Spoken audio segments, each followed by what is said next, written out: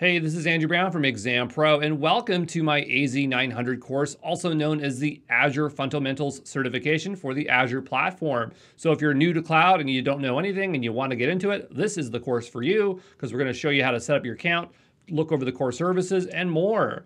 And as always, I love to hear your feedback. So if you're on Twitter or LinkedIn, definitely tell me how the course is. And if you do pass, be sure to hashtag Azure Certified on Twitter, and I'll definitely reach out to you. I hope you pass, and I'll see you soon.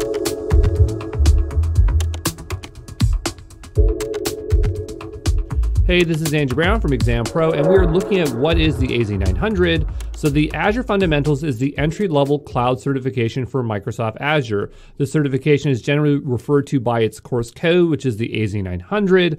The AZ-900 is about knowing the Azure core services, the fundamentals of cloud computing, and having a bit of hands-on experience working with the Azure portal. And if you look in the top right corner, that is what the certification badge looks like once you earned it for the Azure Fundamentals.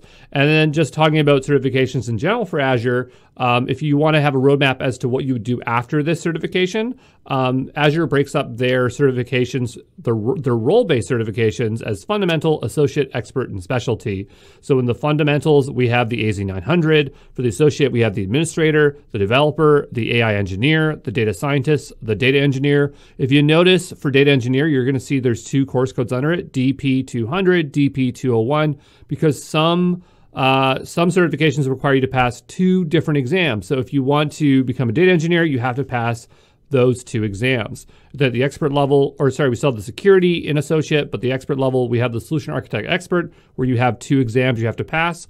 Then there's the DevOps engineer expert. And then for specialties, we have Azure for SAP workloads and IoT developer. So these are all the Azure certifications that are role-based. Azure or Microsoft used to have everything that was very service or technology specific, but things have changed to roles, which makes things a lot easier for people that are hiring, because people that are hiring will look and say, oh, you have the data engineer certification. You must know how to do data engineering. So that is really simplifying things. You can take any of these in any order that you like. So if you want to go to the expert level right away, you absolutely can, but it's not generally recommended. You should start with fundamentals, associate, go to expert, but whatever you think is best for you, that's what you have to decide. So who is the AZ-900 for? Well, it's commonly obtained by sales and management to help inform VPs or CEOs reasons for their company to utilize Microsoft Azure. And among developers, it's to show they have familiar knowledge with cloud concepts. So anyone that's like, if you've had a programming background, but you just don't have cloud experience, it's just a great way to tack on the cloud skill there. And the AZ-900 focuses on building security and business-centric concepts, which makes sense because if it's designed for sales and management, it's going to be things that are going to help them convince to adopt it, such as like using the TCO calculator and informing decisions like that, like knowing SLAs and things like that to drive business decisions. So what value does the AZ-900 hold? Well, if you're a developer, it's not going to be that useful on your resume. People aren't going to be trying to hire you just because you have it. You're really going to have to move on to the associate or expert track. But that doesn't mean you shouldn't get this one. If you are a developer and you already have cloud knowledge in another cloud provider, say you have AWS skills, you already have an associate level, and you just want to show that you can work cross-cloud, grabbing this certification just shows that, oh yeah, okay, I poked around the Azure portal, so you'll have that transferable knowledge. So that would be a good case to get it as a developer. Or if you don't have any cloud certifications and you want to make Azure the cloud provider you want to use, then that makes sense to go get. The main reason I tell people always to get a fundamental certification is because it helps them build confidence before you take a harder certification. And it also gets you familiar with the exam experience, whether you do it in person or online, because that can be extremely stressful.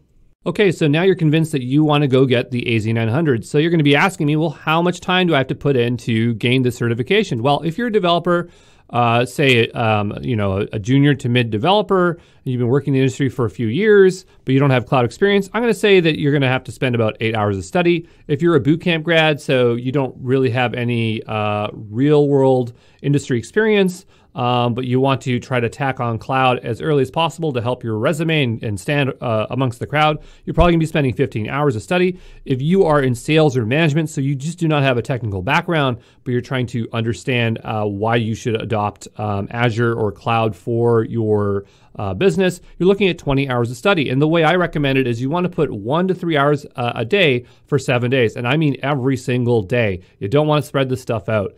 Now, next question is, where do you take this exam? And the way it works with most cloud service providers is they are partnered with a company that is also partnered with a bunch of test centers around the world. And the one that Azure is partnered with is called Pearson VUE. But the great thing about Pearson VUE is that you can either go in person to a test center, so you use their Pearson VUE website and it would tell you test centers nearby, or you can take it from the convenience of your own home. So if you have a web camera and you have a very sparse room so that you don't have a bunch of things in the background and they can trust that you're in a secure location, they'll let you take it from your home office. And that's what we call a proctored exam. And the reason we call that a proctored exam is because a proctor is a supervisor or person who monitors students during an examination. So you have those both options available to you. If I had to choose one or the other, I would strongly recommend going in person because online things can just go wrong and you don't want to have that problem. But it just depends on you, okay? And the last thing is, what does it take to pass the exam? So there are 3 components here. The first is to watch the video lectures and memorize key information. The second thing is to do hands-on labs and follow along with your own Azure account. We show you how to set up your own account in here, but when we get to those sections, definitely you should do it. Just don't watch it because that's going to make a huge difference to help you pass. And the last is to do paid online practice exams that simulate the real exam. You can pass the exam without using paid practice exams at the foundation level, which is this certification. It's much harder at the associate and expert level, so you're going to have to go get a paid solution. If you are going to go get paid practice exams, please do me the favor and use ours because it supports us able to produce this content. So don't go and use one of those other paid providers that do not provide free content, because for us, if we made enough money, we'd make everything free, and that's the whole point. So there you go. So now let's take a look at the exam guide and break down what it is that we're going to need to do to pass this exam and how we're going to have to study. So the first thing is the content outline. This is basically the general domains we're going to have to focus our time on. The first being cloud concepts. This is worth 15 to 25% of the exam. Then you have Azure core services. This is worth 30 to 35% of the exam. Then you have security, privacy, compliance, and trust. This is 25 to 30% of the exam. And then you have pricing and support, which is 20 to 25% of the exam. You'll notice that there are ranges here. So the thing is that it's not a guarantee that exactly 25% of the questions are going to be of that sort. So just be aware of that. Then on to grading. In order to pass this exam, you have to score a 700 out of 1,000. So generally, what you're trying to get is around 70% to pass. I say around because you could get exactly 700 and you could fail because Azure uses scaled scoring, meaning that the raw score that you get doesn't necessarily reflect the final score. So you're going to want to score a bit higher than 70%. So you want to aim for 75% or higher. The type of questions you'll see on the exam, we'll talk about here in a moment, but there are between 40 to 60 questions. So that means you have the chance of getting 12 to 18 questions wrong. I put an asterisk here because people who've actually taken the exam have reported only being presented with 30 questions. And I even reached out to Azure support to clarify that, to say, what is the real number? And their official answer was 40 to 60. But I know that when people are taking the exam, their experience is different. There's not much I can do about it. It's just that's what it is. It's going to be a bit fluid in terms of what your experience is going to be. But let's just go with this and say there's 40 to 60 questions. In terms of the format of the questions, you're going to see multiple choice. You're going to see multiple answer. You're going to see maybe drag and drop. And then you might see a hot area. Hot area usually just means like a couple drop downs where you have to answer 2 things at once. And the duration of the exam is 60 minutes. So that means you get 1 minute per question, roughly around that time. But the exam time is 60 minutes, but the seat time is 90 minutes. So seat time refers to the amount of time that you should allocate for the actual exam so that you have time that includes reviewing the instructions before you start your exam, re-accepting the NDA, completing the actual exam itself, which is the exam time, 60 minutes, and then provide feedback at the end of the exam, which is generally optional. And the last thing is, how long is this certification going to be valid for? And it's going to be valid for 24 months. So that means you're going to be able to hold on this for 2 years before you have to get recertified. So there you go. So now I just wanted to quickly show you the exam guide. They don't call their exam guide literally exam guide. It's the Microsoft Azure Fundamentals Skills Measured. And so this gives you pretty much the information for the breakdowns in terms of what stuff you might need to learn. But that doesn't mean necessarily everything that is listed in here is actually on the exam. But let's just quickly go through it so you have an idea. So the first is the cloud concepts domain. And in here, we need to know cloud terms such as availability, scalability, elasticity, fault tolerance, disaster recovery, agility. I've never seen that on the exam before, but they have it listed there. Then we have to describe the economics of scale, CAPEX versus OPEX, consumption-based models. Then you have to describe the different types of cloud models, such as infrastructure as a service, platform as a service, software as a service. Then we have to describe public, private, and hybrid cloud models. So there's that there. Then you have to know a bunch of different core services for Azure. So these ones, I would call them global infrastructure. They mostly have to do with networking. Then you have all your core services here. And then more core services or extended services, I suppose, then management tools. Then you have your security, privacy, compliance, and trust. So more networking components around security, but these don't really show up in the exam that much, but I've covered them anyway, just in case. Then Azure Identity, so that's creating accounts, giving access to people. The big one there is really Azure Active Directory. Then other security tools. So this is just knowing about things like the Security Center, which is a security tool, or just security services within Azure. Then we have governance. So this is going to be like policies, role-based access, just general access that has to do, but kind of with Azure identities up here. Then monitoring tools. Then we have compliance data protection standards. This is generally just pointing to websites. So the Trust Center is just a website that lists compliance information. Then we have describe pricing, SLAs, lifecycle. So understanding the subscriptions. So, free versus student versus enterprise. Then here, it's just a bunch of pricing. So like they have a pricing calculator and a TCO calculator and understanding the support plans.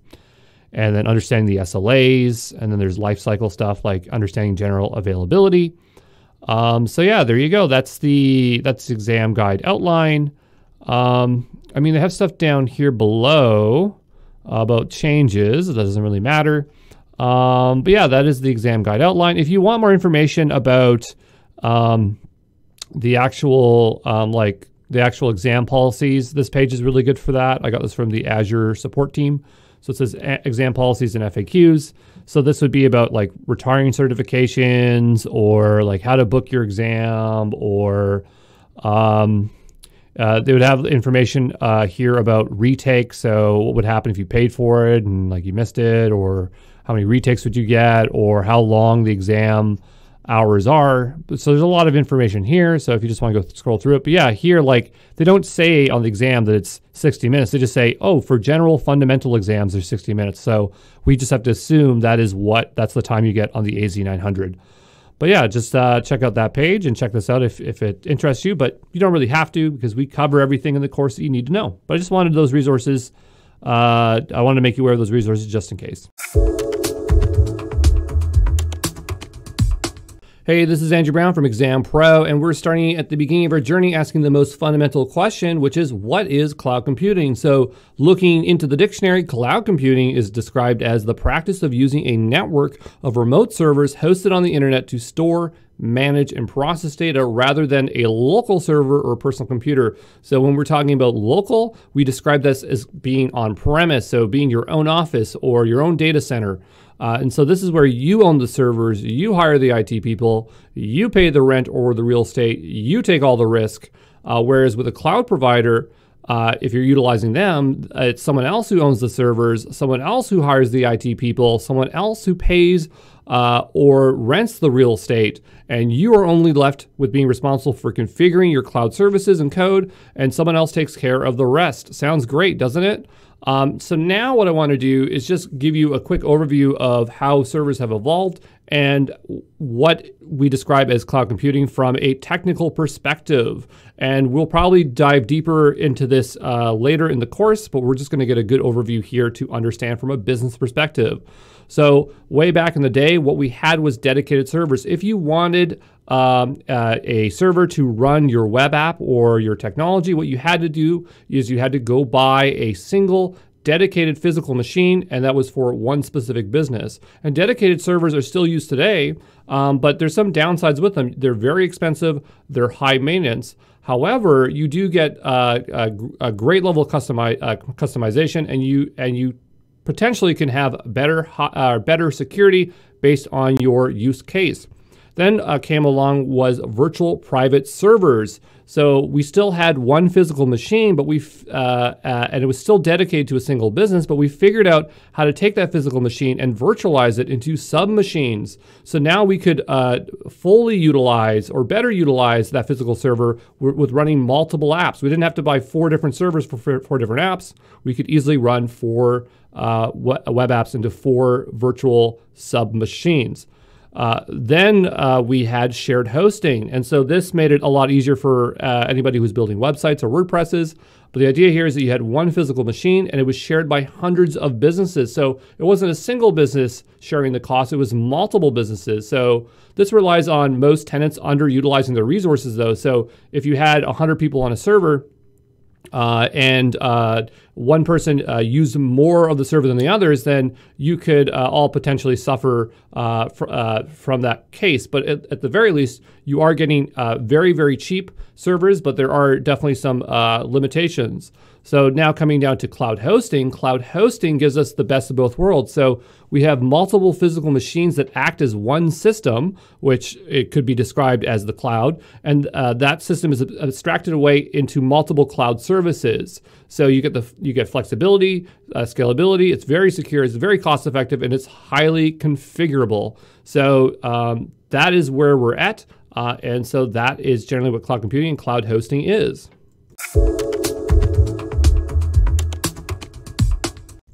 Hey, this is Andrew Brown from Exam Pro, and we are looking at common cloud services. So a cloud provider can have hundreds of cloud services are grouped into various types of services. And the 4 most common types of cloud services for infrastructure as a service, and we'll talk about what that is later on, would be compute. So this is where you have a virtual computer that can run applications, programs, and code. Then you have storage. So this is where you would have virtual hard drives that you could store files. Then you'd have virtual networking because you have these computers and storage. So you need to put them in some kind of virtual network. And then you have databases. So just imagine a database that is running in the cloud, or if you're not familiar with databases, just imagine that it's Excel in the cloud, but it powers your web apps. And one thing I want you to know about the term cloud computing is that even though it says computing in the word, at this point we just use it as a catch-all term, so it could refer to all of these categories. So when I say cloud computing, I could be referring to compute, network, storage, and databases, but you can also say cloud storage, cloud compute, cloud databases, cloud networking, and people will know what you mean. Hey, this is Andrew Brown from Exam Pro, and we are looking at what is Microsoft. So you've probably seen this logo before, and Microsoft is an American multinational computer technology corporation headquartered in Redmond, Washington. And Microsoft makes software, phones, tablets, game consoles, cloud services, which is what we care about here today. And they even have a search engine, and we're not just limited to that list, they have tons of stuff. But Microsoft is best known for their operating system called Windows, and they've been around since the 1970s. So they've been around for quite a while in the tech sphere. So now that leads us to the question is, what is Azure? So Azure is what Microsoft calls their cloud provider service. And so it's called Microsoft Azure, or we commonly refer to it as just Azure. And so here is the logo for it. And if you're wondering what is the name behind this service, it means bright blue color of the cloudless sky. So sure, that's great. And so you'll hear me say cloud service provider frequently throughout this course, and it is abbreviated to CSP, but that's what Azure is. It is a cloud service provider. So there you go. Hey, this is Andrew Brown from Exam Pro, and we are looking at the benefits of cloud computing. So what are the benefits? Well, we have a big list here for you, starting with cost effectiveness. So you pay for what you consume. There is no upfront cost. You pay as you go, also abbreviated as PAYG, and you're sharing the cost with thousands of customers. So that's how you're getting that low cost. Another benefit is that you can go global. So launch workloads anywhere in the world, just choose your region. And you are now in the global market. Another benefit is the cloud is secure. So cloud providers take care of the physical security, and cloud services can be secure by default. Or you have the ability to configure access down to the granular level. So you have a lot of security controls that you would have that you would normally not have, or you'd have to build out on-prem. Now, the cloud is also known for being reliable, so you can have data backups, disaster recovery, and data replication and fault tolerance. The cloud is also scalable. You can increase or decrease your resources and services based on the demand. The cloud is also elastic, so you can automate scaling during spikes and drop the demand when there is no longer the demand for that stuff. And it's also current, so the underlying hardware and managed software is patched, upgraded, and replaced by the cloud provider without interruption to you. And I mean, that last one, there is cases of interruption, but generally fewer interruptions than you would have on-prem. So there you go. Hey, this is Andrew Brown from Exam Pro, and we are looking at the different types of cloud computing, and we have this nice pyramid on the left-hand side to help us understand how each type builds off the other. Starting at the top of our pyramid, we have software as a service, also known as SaaS. And this is a product that is run and managed by the service provider. You don't worry about how the service is maintained, and it just works and remains available. So you might not be aware of this, but you probably already are using a SaaS product. So examples of that could be Salesforce or Gmail or Office 365. So those are things that would be considered SaaS, and these are really for customers. So it's just you wanting to use software, like general software on your computer, but in the cloud. The next category we have is platform as a service, abbreviated as PaaS. And so here we focus on development and management of your applications.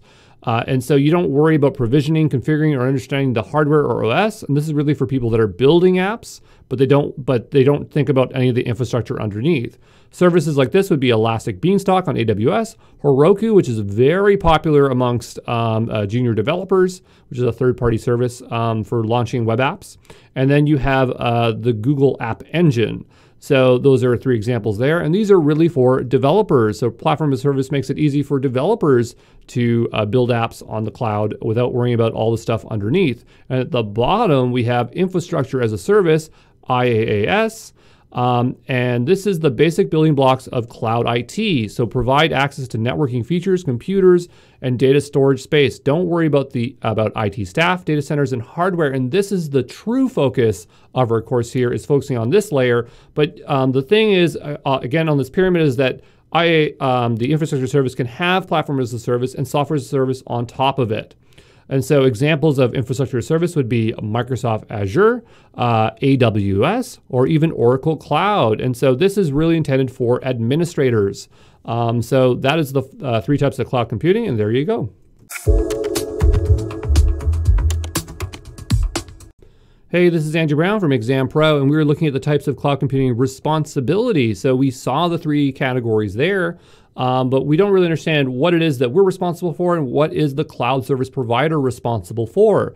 So let's lay out our categories, and we're going to include on-premise into this, because technically on-premise could be a private cloud and should be in the category here. So we have on-premise, infrastructure as a service, platform as a service, and software as a service. So when we're looking at applications, It's going to be the customer's responsibility for on-prem infrastructure PaaS. But when we have software as a service, the cloud service provider is responsible for that. When looking at the data level, it's going to be the same. For software as a service, the cloud service provider is going to be responsible, but for the rest, it's going to be the customer.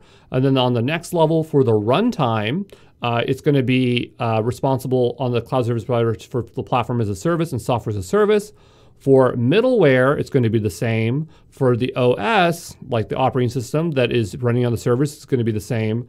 Then when we get to virtualization, now it's the virtualization is responsible with the cloud service provider and above. And then for storage, servers, it's the same. For storage, it's the same. And for networking, it's the same. So you can see that on-premise, you're responsible for everything. And the farther we move up the types of cloud computing, the less responsibility you have.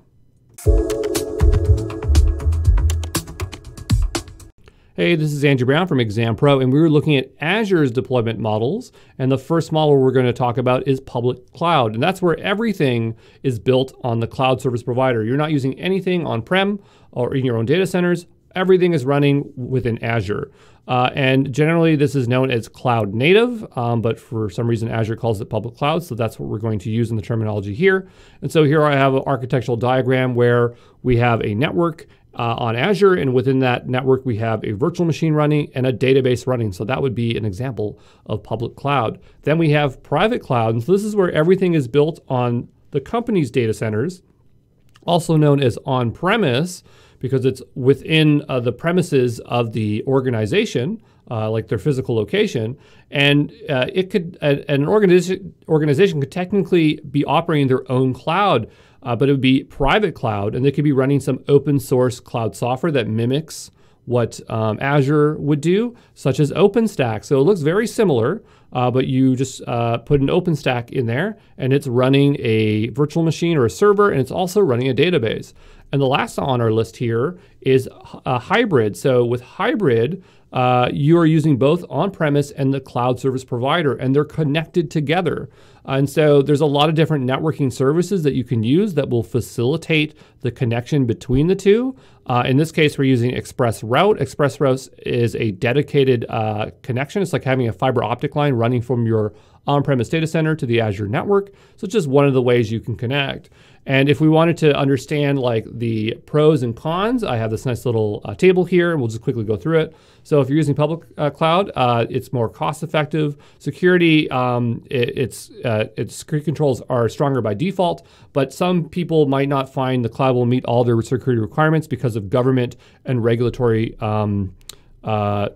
reasons, not because the cloud is not secure, but it's just those policies.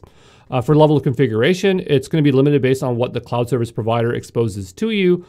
Still, there's a lot of configuration there. It's just that if you have your own servers, you obviously can do anything and everything with them. For technical knowledge, you don't need to have as much in-depth knowledge of the underlying infrastructure because you're not physically setting up servers or that networking and everything else. Now, coming down to private cloud is the most expensive option on our list. So you're going to be paying a lot of money there. For security, there is no guarantee that it is 100% secure because you just don't have the same kind of visibility that you would have with a cloud service provider with all those dashboards. It's just so hard to build out all that software, but you could meet your security compliance requirements depending on your situation. But this is becoming less and less as more governments and larger organizations move over to the cloud. You can configure infrastructure exactly how you like because you literally have bought the hardware and do anything you want with it. And the technical knowledge, you'll have to have a serious amount of technical knowledge. You might even have a really hard time finding the resources to maintain all that stuff. Then down below, we have the hybrid model. So this could be more cost effective based on what you offload to the cloud and also the cost of actually moving data back and forth. For security, you have more to secure. But technically, some things are easier to secure on the cloud than it is in private. So maybe you have a boost in security. You're going to get the best of both worlds in terms of configuration. And for technical knowledge, you're going to need to know both the cloud and like how to set things up on premise. So that's the most work there. And just one more deployment model here. I just want to talk about cross-cloud. This isn't something that is listed on the actual exam, but it's something that you should understand and know. And so cross-cloud is when you're using multiple cloud providers. Sometimes people refer to this as multi-cloud or hybrid cloud. And so I just have an example here. So there's a service called Azure Arc, and what Azure Arc does is it extends your control plane so you can run Kubernetes containers on different platforms. And so you could have AWS on the left-hand side with EKS and GCP Kubernetes engine, and so you could be running virtual machines, and they're all treated like they're on the same network. So cross-cloud is becoming very popular with extremely large organizations where they have very unique requirements, but I definitely wanted you to know what that is because it just gets left out, and it's definitely something that is part of the industry. So there you go. Hey, this is Andrew Brown from Exam Pro, and we are looking at the concept of total cost of ownership, TCO. So what is the difference between on-premise, so having your own data centers, and then using Azure? And you'll notice above it, it says CAPEX and OPEX. We're going to talk about that in the next slide. But for the time being, we're going to focus on the total cost of ownership. So to really make sense of this, I always use this graphic here. And if you're wondering what that is, those are icebergs. People sometimes think they look like teeth. And so just to make this drawing a little bit more clear, I've added some penguins and a whale, so there's no mistaking it. And the reason we're using this as a representation is because we have the top of the iceberg, which are the costs that we're generally concerned about, but then we have those hidden costs, those costs that we're not really thinking about that is underneath the water. And if you know icebergs, they can be really big underneath. You don't know. So on the left-hand side, the cost that we generally think of is the software license fees.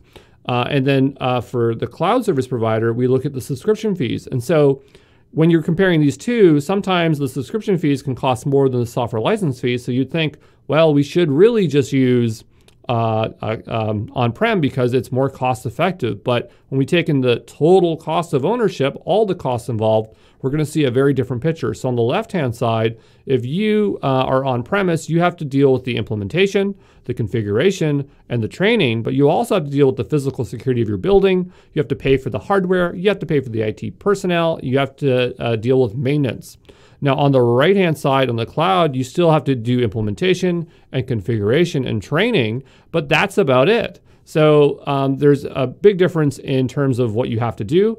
And you might ask, okay, well, what is the amount of savings? Well, generally people find that when they move from on-prem to the cloud, they save 75%.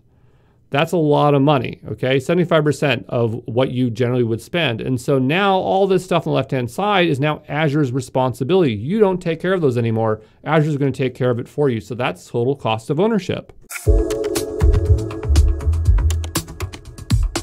Hey, this is Andrew Brown from Exam Pro, and we're looking at capital versus operational expenditure. So on the left-hand side, we have CAPEX, so capital expenditures. On the right-hand side, we have operational expenditures, OPEX. And so looking on the left-hand side, capital expenditure is spending money up front on physical infrastructure. So deducting the expenses from your tax bill over time. A lot of companies, larger companies, are used to dealing with capital expenses and they know how to work their tax bill. And so that's why a lot of people are afraid to move over to the cloud because they're used to this way of operating. But let's talk about some of the things that would be considered a capital expense. So again, it's anything that's physical and then you're buying it with money up front. So computers, so that would be your server costs. If you were to buy hard drives, that'd be your storage costs. If you bought routers, cables, and switches for your network.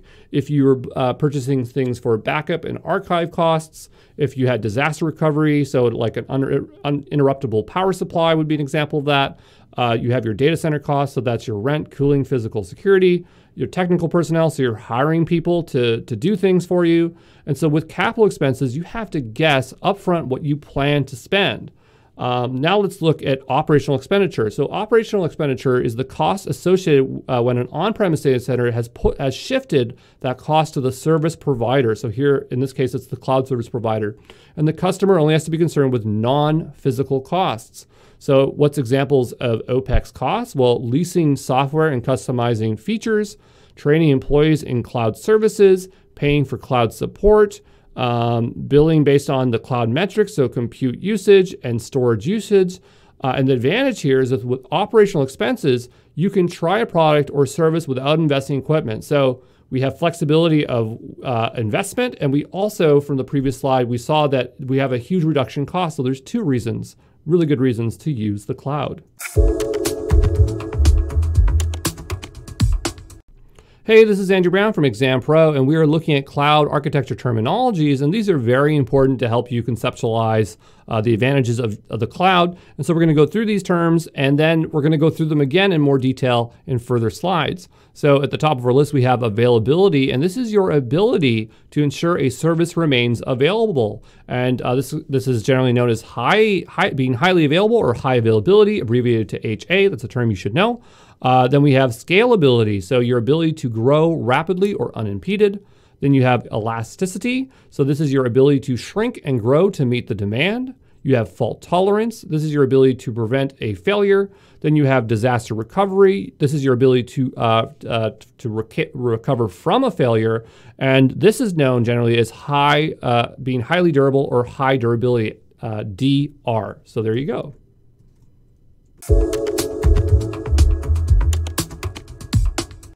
Hey, this is Andrew Brown from Exam Pro, and we are looking at the concept of high availability. So this is your ability for your service to remain available by ensuring there is no single point of failure or ensure a certain level of performance. So here I have a technical architectural diagram that is describing high availability. So the idea behind this is that if you have a server which runs your web application, if you were to run redundant versions of your server, if anything happened to a single server, traffic could always be routed to those other servers, and that way your service would remain available. Now, having multiple servers is great, but even what's better is having multiple servers in multiple data centers, because something could happen to a data center. It could become unavailable because of a networking issue. So by being able to route traffic, or that way you're going to remain highly available.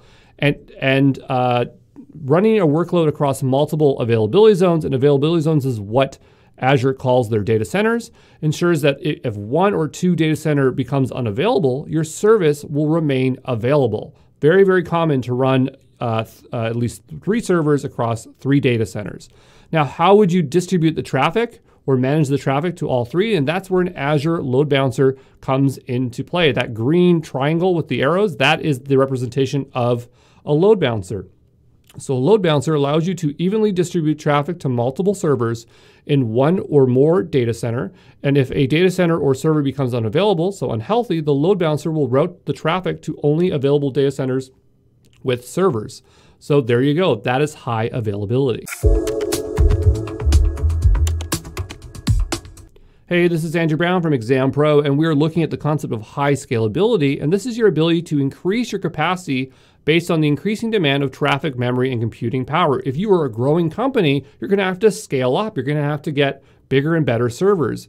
But there are different types of scaling, and the first type is vertical scaling. This is the most obvious one people are going to think of, and it's called scaling up. And what we do is we just upgrade to bigger servers. We need bigger hard drives, faster computers. That's vertical scaling. But there's another kind of scaling called horizontal scaling. And horizontal scaling is described as scaling out. And what you're doing is you're just adding additional servers, because we saw with the high availability, we have a load balancer. We can distribute traffic to multiple servers, and 3 servers can equal the same thing as one big server. So horizontal scaling is when we add more servers of the same size.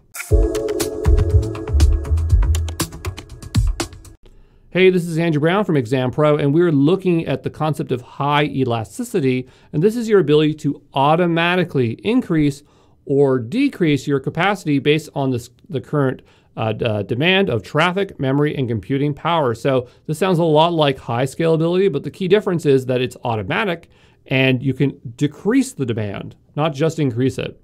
And so the way we would do that is that we would have a virtual machine or server, and if we needed more servers, we would add more servers, and if we needed less servers, we would remove less servers. And so this is going to be accomplished using horizontal scaling. So when we say we're scaling out, this means we're adding more servers of the same size. When we're scaling in, this means we're removing more servers of the same size. And generally, you're not going to use vertical scaling for high elasticity. It's just extremely difficult to vertically scale, because if you have to increase, let's say, your storage drive, and then you decrease it, you could lose data. So it's not a good idea or even feasible to do vertical scaling with high elasticity. Now, how would you accomplish being elastic on Azure? Well, you'd use Azure's VM scale set. So scale sets automatically increase or decrease in the response to demand or based on a defined schedule. And we'll talk about those in greater detail later in this course. And then we have SQL Server or Server Stretch Database. These dynamically stretch warm and cold transactional data from Microsoft SQL Server 2016 to Microsoft Azure. Not something we're going to cover, but it's generally the same concept that scale sets do. So there you go. That's high elasticity.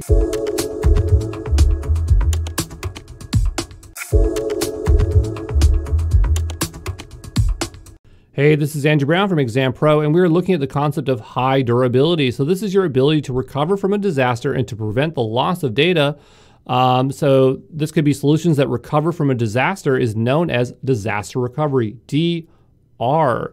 And so I'm just going to ask you a bunch of questions to help you think about how to be highly durable. So one question would be like, do you have a backup? So do you have a backup in place? How fast can you restore your backup? Does your backup still work? How do you ensure current live data is not corrupt? So that is the concept of high durability. There's a variety of services to implement it. So it's not just a single service. But there you go. That is the full list of cloud architecture terminologies. Hey, this is Andrew Brown from Exam Pro, and we are looking at the evolution of computing. And this is going to really help you to understand the different layers of compute. And so we're going to start from on the left-hand side to dedicated and work our way all the way to functions. So what I want you to know is that when we're talking about dedicated, this is a physical server wholly utilized by a single customer.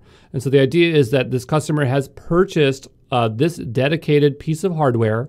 But the thing with this is that you have to guess your capacity. So when you buy it, it's like a capital cost, or you're purchasing for like the whole, like you have to plan how you're going to fully utilize it. So you're going to overpay and you're going to have underutilized servers.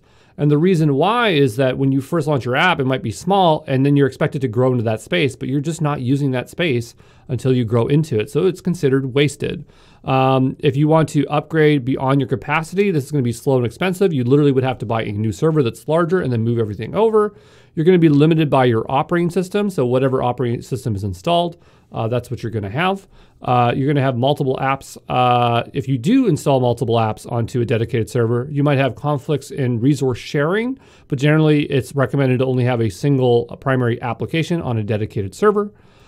You are going to have a guarantee of security, privacy, and full utility of the underlying resources, because that's the whole purpose of having a dedicated server is. Sometimes dedicated servers where you have full control of everything is called bare metal. And that's basically mimics what it was like to have a server on premise or back in the day. And they still exist. So that is dedicated. And we'll move on to VMs. So now we're moving on to virtual machines, also known as VMs. And so the idea here is that if you had a physical server and you had the capability of running virtual machines, that's like running a machine within a machine. And so now you're able to run multiple applications on a single machine. The technology that's used to actually run VMs is known as hypervisor. There are some other kinds, but the ones we need to know is hypervisor. So just know that that's the software that makes virtual machines work. You are now sharing the physical server with multiple customers. That is generally a good thing because you are paying a fraction of the server cost. You don't have to buy that server outright. You are still going to be overpaying for the underutilization of a virtual machine, because it still has that issue of wasted space, because you have to choose a particular size of virtual machine. It's not going to be perfectly fit for your application. You are going to be limited by your guest operating system. So whatever OS that you've chosen, that's what you get. So that's what you have there. If you want to run multiple apps on a single virtual machine, they can still result in conflict resource sharing. But now customers that are isolated from you aren't going to conflict with you. So you could run, if you had 3 apps, you could run them as 3 virtual machines. So you're not gonna have that issue, but if they're on the same VM, you still have that issue. So there you go. That is virtual machines, and we'll move on to containers. Hey, this is Andrew Brown from Exam Pro, and we are looking at the concept of containers. And so this takes it a step further, where we have virtual machines and we're running multiple containers. So we're further subdividing the way that we run our applications. And the technology that is used to run containers within a VM or on a physical server is called Docker Daemon. If you're using Docker for containerization, that's the most common one. But that's going to let you run multiple containers, and you can maximize the utility of the available capacity. So this is extremely more cost effective, right? So that available space is always there for you to launch more servers within, or you can expand the usage for your app to take up that available space. Your containers share the same underlying OS, so the containers are more efficient than multiple VMs. But the great thing is that you can have different OSs. So the idea is that each container can technically be running a different OS. And so now you have a lot more flexibility. It doesn't seem like you could improve upon this further, but we will when we move over to functions. So now we're going to take a look at the evolution of computing for functions. And I bet you didn't believe it, but we subdivided it even further. And so we've taken our applications that were running containers and we broke up the apps into little pieces of code called functions. And now we even have more or better utility of our compute. So we have a managed VM running managed containers. So we don't have to worry about the containers or configure them ourselves. Functions are usually taken care of. This is known as serverless compute because you don't set up anything. You just put your code online and it just works. You might choose the memory and the duration that you need to utilize, and that's all you pay for. You're only responsible for your code and data and nothing else. And it's extremely, extremely cost effective, right? Because you are just paying for that individual function to run, and all that underutilized space is the problem of the cloud service provider. It's not your issue. The only downside is that there is a concept called cold starts, meaning that when you launch a function or serverless code, it generally has to provision a server because the cloud service provider doesn't want to be running servers when they aren't being utilized. So you might experience a cold start where you're waiting for a server to start before your code will execute. But there's definitely ways around that. So there you go. That is the evolution of compute. Hey, this is Andrew Brown from Exam Pro, and we are looking at regions and geographies for Azure.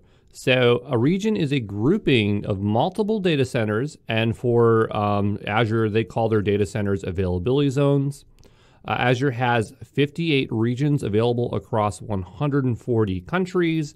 One thing Azure likes to promote is that they have the most regions out of all cloud service providers. Then we have something what we call a geography. So a geography is a discrete market of 2 or more regions that preserve data residency and compliance boundaries. And the geographies that are available for Azure, we have the United States.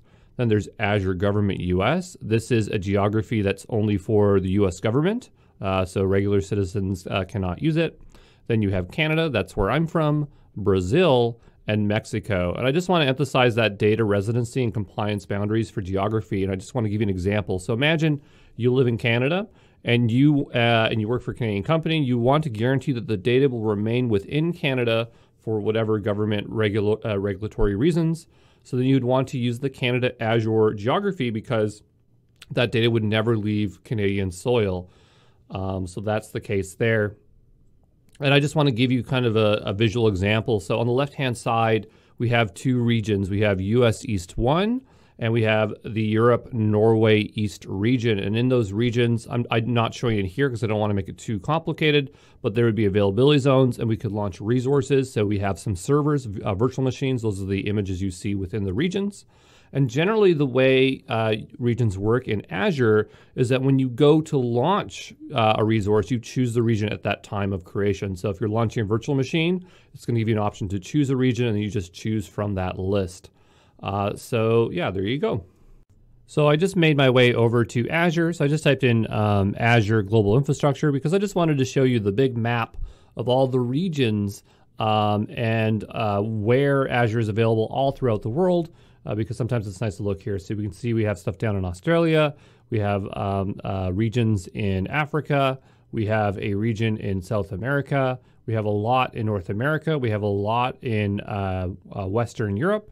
And then we have some in Asia here. So we have Japan, China, all over the place. So, if you want to look a little bit more into that, there's a lot of good information here on the global infrastructure pages. But that's about it. I just wanted to show you that world map.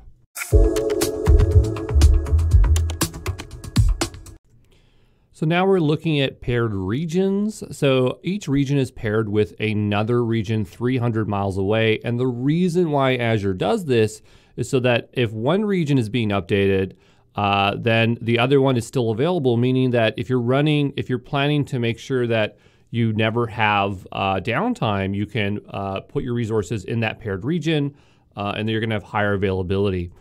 So some Azure services rely on paired regions for disaster recovery. So when you turn those services on, they're automatically going to launch in that paired region.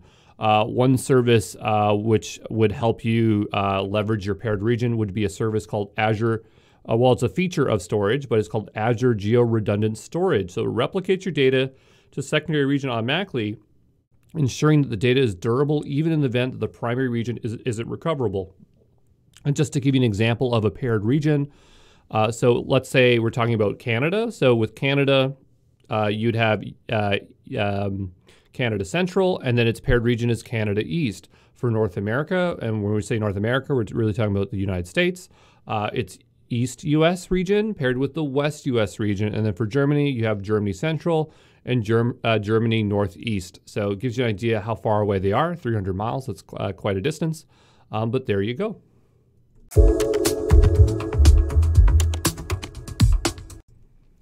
Hey, this is Andrew Brown from Exam Pro, and we are looking at region types and service availability for Azure.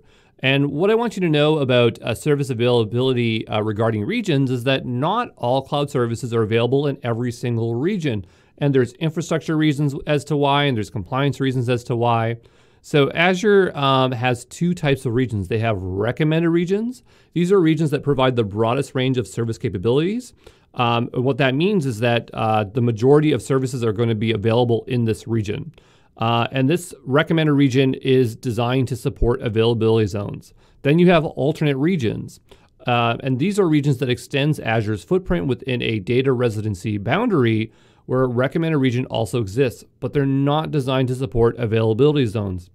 That doesn't mean you can't launch resources within them. It just means that when you go to launch a resource, you're not going to choose an availability zone. And these regions are labeled as other when you're in the Azure portal. Now let's talk about general availability. So general availability, abbreviated to GA, is when a service is considered ready to be used publicly by everyone. So if you have a service or product and it was in beta and now you're ready to sell it to people, that means that it's GA. But just because it's ready to sell, there's also the conversation around whether it's actually available to use. And that's going to be determined based on the category that the Azure Cloud Service is in. And so Azure categorizes three different types of availability for services. And the first one is foundational. So a cloud service that is foundational is going to be available immediately in a recommended and alternate regions when it goes GA, or at least in 12 months of the time that it was announced. Then you have mainstream. So these are cloud services that will become immediately available in a recommended region or in 12 months when it goes GA. But for the alternate region, it may become available based on the customer demand. And then the last one is specialized. So cloud services that are in this category will become available in recommended or alternate regions based on customer demand. So hopefully that clears up service availability and region types.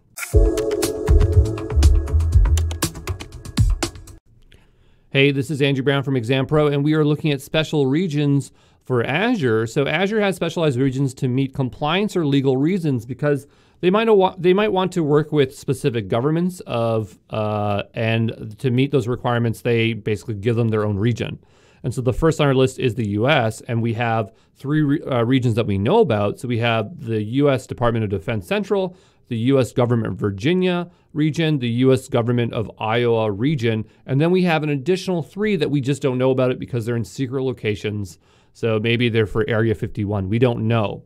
And so the reason why they have these special regions is that if you just want to do business with the government, they need these kind of regulations. Then on the other side, we have China. And so they have a region in China East and China North. And these regions are available through a unique partnership between Microsoft and 21Vianet. And so Microsoft does not directly maintain these data centers, but they work with 21Vianet to give you accessibility to these regions. And probably to operate these regions, you'd probably be a citizen of these countries, and you'd also be an employee of the government. So it's not going to be for us citizens to use. But there you go.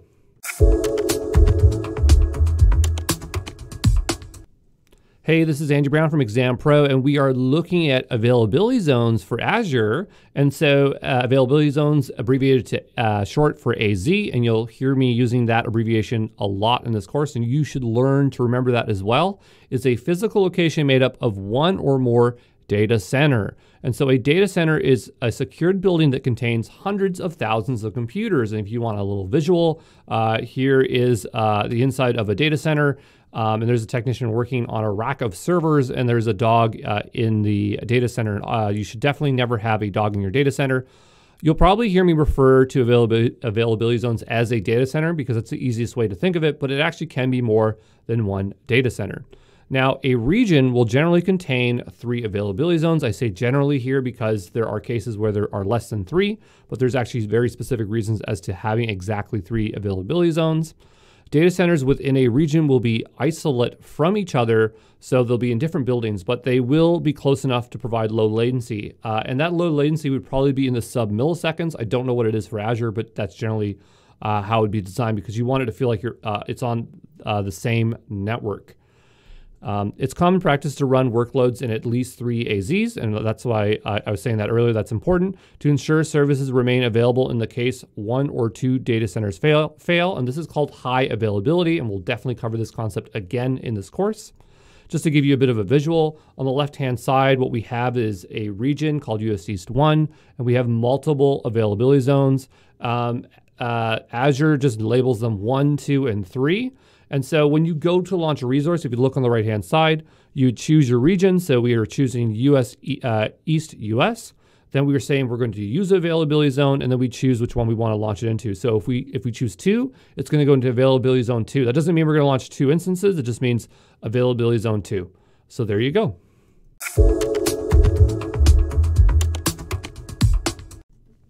Hey, this is Andrew Brown from Exam Pro, and we are looking at AZ-supported regions for Azure. And so not every region has support for availability zones. And we touched on this in the region section, but we'll touch on it here again. So we know that there are regions called alternate or others, and these do not have availability zones whatsoever. Then you have recommended regions, and these are supposed to have 3 AZs.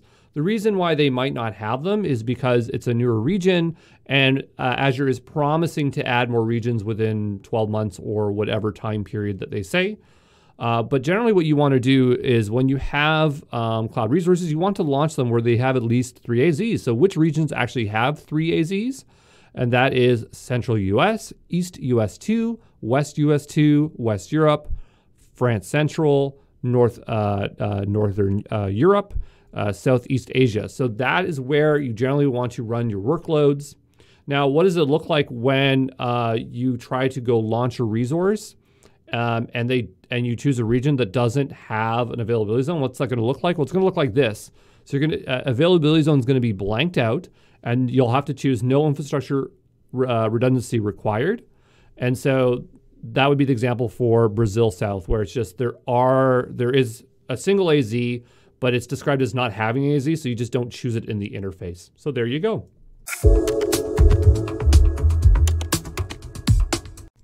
Hey, this is Andrew Brown from Exam Pro, and we are looking at fault and update domains. So an availability zone in an Azure region is a combination of a fault domain and an update domain. So a fault domain is a logical grouping of hardware to avoid a single point of failure within an AZ. And so basically it's a group of virtual machines that share a common power source and network switch. The reason why Azure does this is that so if part of the data center fails, then other servers won't be taken down with it. So let's say there's a fire within the data center in one particular region, it won't affect other hardware that is running. Then you have update domains. And so update domains is when Azure needs to apply updates to the underlying hardware and software. But the thing is that because Azure is updating them, it takes these machines offline. So the idea is that if you run your workloads in another domain, in the update domain, neither domain will be updated at the exact same time. And that way you won't have downtime because of updates. And so the way fault domains and update domains work is that you use availability sets. So availability sets is a logical grouping that you can use in Azure to ensure that your VMs you place in the availability set are in different fault update domains to avoid downtime. And just to really help with that visual here, what I'm going to do is just show you this here. So each virtual machine and availability set is assigned a fault domain and an update domain. And so what you're looking at here is, you see those gray boxes? Those are racks in your data center. A rack is just like, it's like a closet for servers, and all those servers sit on top of each other. And so each of those servers in that is where your virtual machine might be deployed. So if you have a server and it's deployed in fault domain 0 and fault domain 1, it could be in any of the servers on that rack. But then update domains, you just might have very particular servers in that rack that are those update domains. So hopefully that makes that a bit clear. I know it's a little bit confusing, but just remember the concept behind fault domains and update domains. And just to give you a visual of what it would look like in the Azure portal, if you go ahead and create availability set, you would name it. So here I call it production, and you would choose the fault domains and you would choose the update domains. And so I believe that what you're doing there is that you're choosing the amount of domains that you want your virtual machines to be distributed across. And I keep on saying virtual machine, that's your server, okay? So if you say 2 fault domains, that means that when you launch 2 servers and you put them into that availability set, they're going to be across 2 different fault domains. And if you launch 5 servers and your update domains is at 5, that means it's going to be across 5 different servers that are isolated from each other. So hopefully that makes sense, but that's fault and update domains. So I quickly just wanted to show you the fault and update domains that are in Azure here. So the idea is if you're launching a virtual machine and you want to control the availability set, what you can do is you can go down to here where we have availability options. We're going to drop it down and choose availability set. And then we don't have an availability set, so I'm going to go ahead and create one. If I just click there. And so when we create a set, we can say, production set. And so we have these two dialogues here. And so what it is when you say there's 3 fault domains, that means that if you were to launch 3 VMs and you put them all into this availability set, it'll be spread across 3 different racks so that if a rack goes out, 2 other racks are operational, and so your service will remain available. And then down below, it's the same thing. On a rack, there might be multiple machines, and certain machines will be scheduled for updates, but they won't all be updated at the same time. So if you're saying this, you'll say spread it across 5 machines, and that's all there really is to it. So I just wanted to show you where that was when you actually launch it for a virtual machine.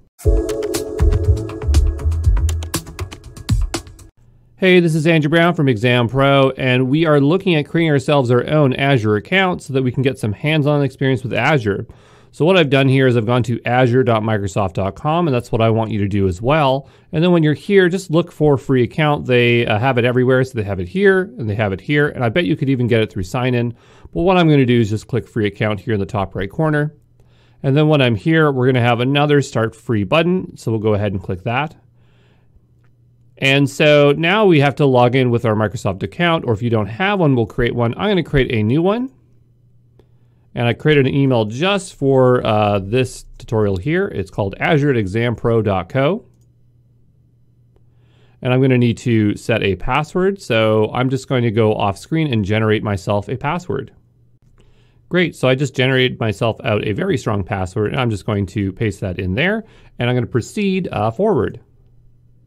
And so the next thing it's going to ask is it's going to send me an email to my email there, and I'm going to have to enter a verification code. So I'll be back here in a moment to show you that code. Okay, so I went ahead and checked my email, and immediately I received a verification code. So mine is 6599. Yours is going to be different. So I'm just going to go ahead and enter mine in here. So it was 6599. And I'm good. I don't need any tips or offers. And then we'll proceed to next. And so now, before we proceed, we have to complete this challenge here. So let's give it a go. So we have X and 5, W, W, W, Q.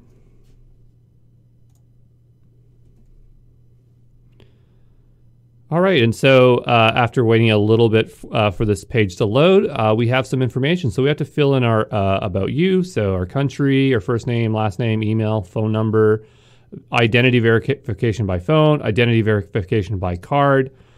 Oh, wow, they have a lot of steps here. And so we will make our way through here. So now I'm just going to go ahead and fill in this information, and I'll see you here in a moment. So I just filled in the About You section here. And so what I'm going to do is I'm going to just proceed to Next. And so now it's going to ask me to verify my identity by phone. So I want a text message, so I'm going to click the Text Me button. And so I'm just going to check my phone for that verification code. And so I've received the text message for the verification code. I'm just going to go ahead and enter that in. So mine happens to be 351033. Your code's going to be different from my code. I'm going to go ahead and verify that code. All right, and so it looks like it's going to ask us to identify our verification by card. So we're just waiting for something to load here. And so what we're going to have to do is we're going to have to enter in credit card information. So we'll just go ahead here and fill that in. So I have gone ahead and filled in my credit card information. I'm just going to proceed to Next. Great, and so now that it's been verified, I can go ahead and just go ahead and click on the agreement. So I'm going to say I agree to the subscription. And the second one, I do not have to check box. That's if I want to get tips and offers. But the first one, I'll definitely check box because we have to, and we'll go ahead and sign up. Great, and so now we are here, and it looks like we are ready. I guess you could schedule a live demo, which seems very generous of Azure, but I'm just going to go ahead and proceed to the portal. And so here we are, we made it into Microsoft Azure, and what you're looking at right now is the portal. It's telling me I have $260 worth of credits. If you're wondering why it's higher than yours or lower than yours, notice that it's in Canadian dollars. So I believe that it's 200 USD. When that's converted in my currency, it's a bit higher. And so it might be different for you. But there you go. That's all we had to do to create the account. And now we can actually start learning other things in Azure. Hey, this is Andrew Brown from Exam Pro, and I just wanted to quickly show you that you can change the experience of your Azure portal. If you just go all the way up here and click the cog, you can switch the default view from home or dashboard. You can change the flyout here so it's docked, which is a lot easier when you're navigating stuff all the time. And if you want to change your theme, you can go to a dark mode here, or even you can do a high contrast. So very old school, but very easy on the eye. So just wanted to make that aware to you because you may feel that you want to change your experience right off the bat. So there you go.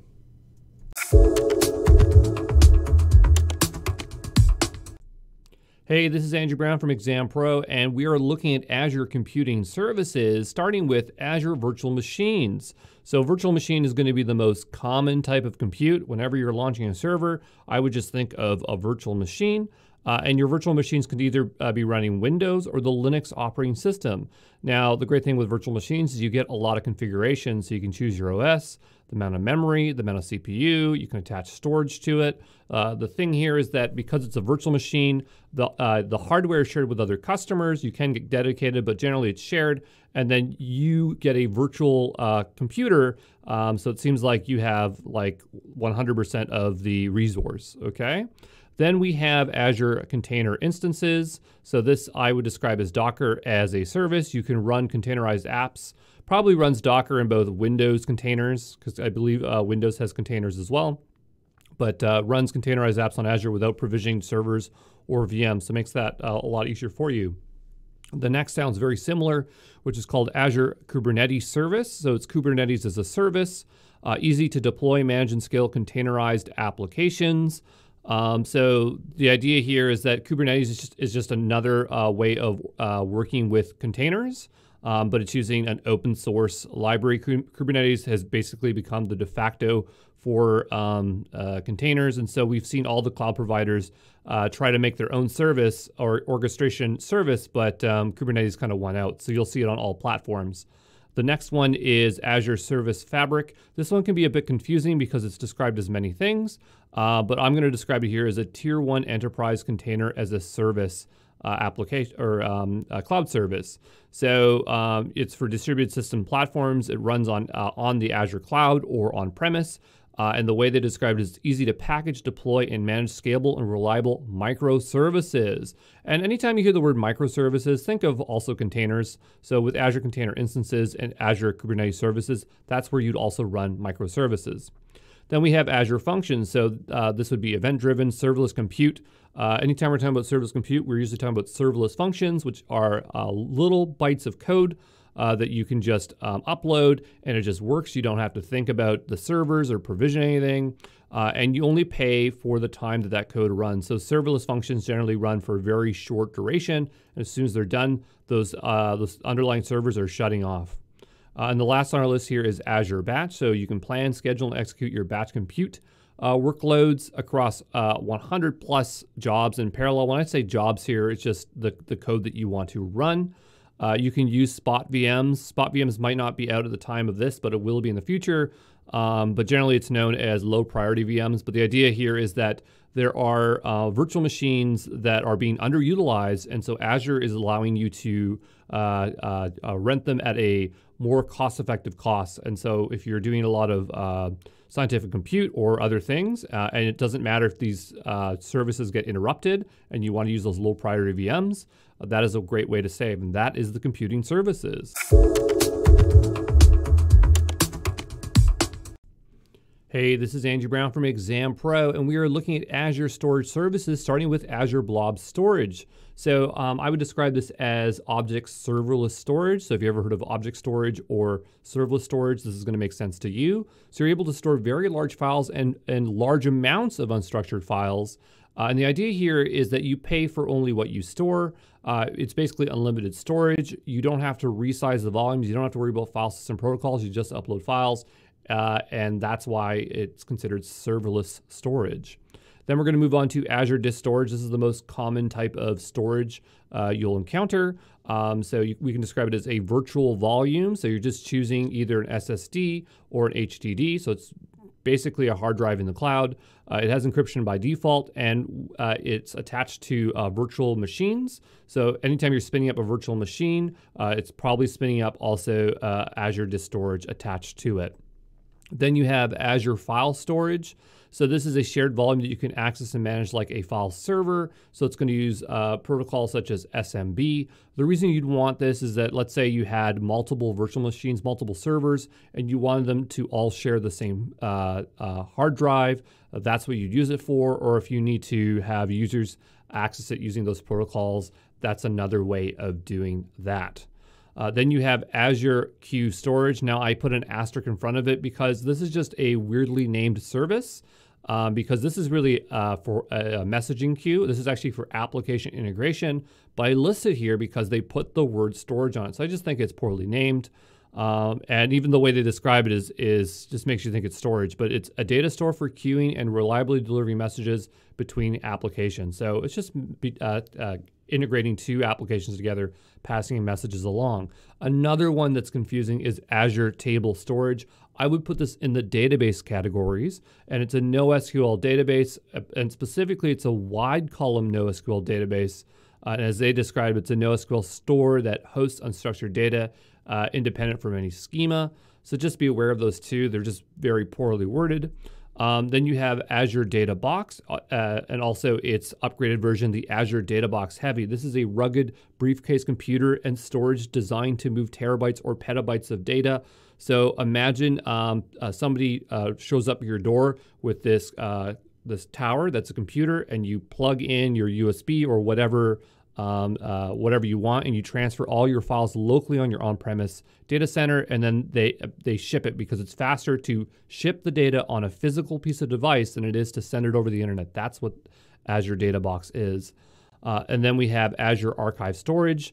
So this is long-term cold storage for when you need to hold onto files for years, but you want the cheapest storage options. If you have lots of data and it's not doing anything, you definitely want to be putting it on the cheapest possible storage devices. Cheap meaning doesn't mean that they're not reliable. It just means that they're not active. The disks are not actively spinning. Nobody's accessing the data on those hard drives. The last one is Azure Data Lake Storage. And so this is a centralized repository that allows you to store all structured and unstructured data at any scale. When you're working with big data from multiple different sources and you need it to be in one place, that is the service for you. And so that is the Azure Storage Services.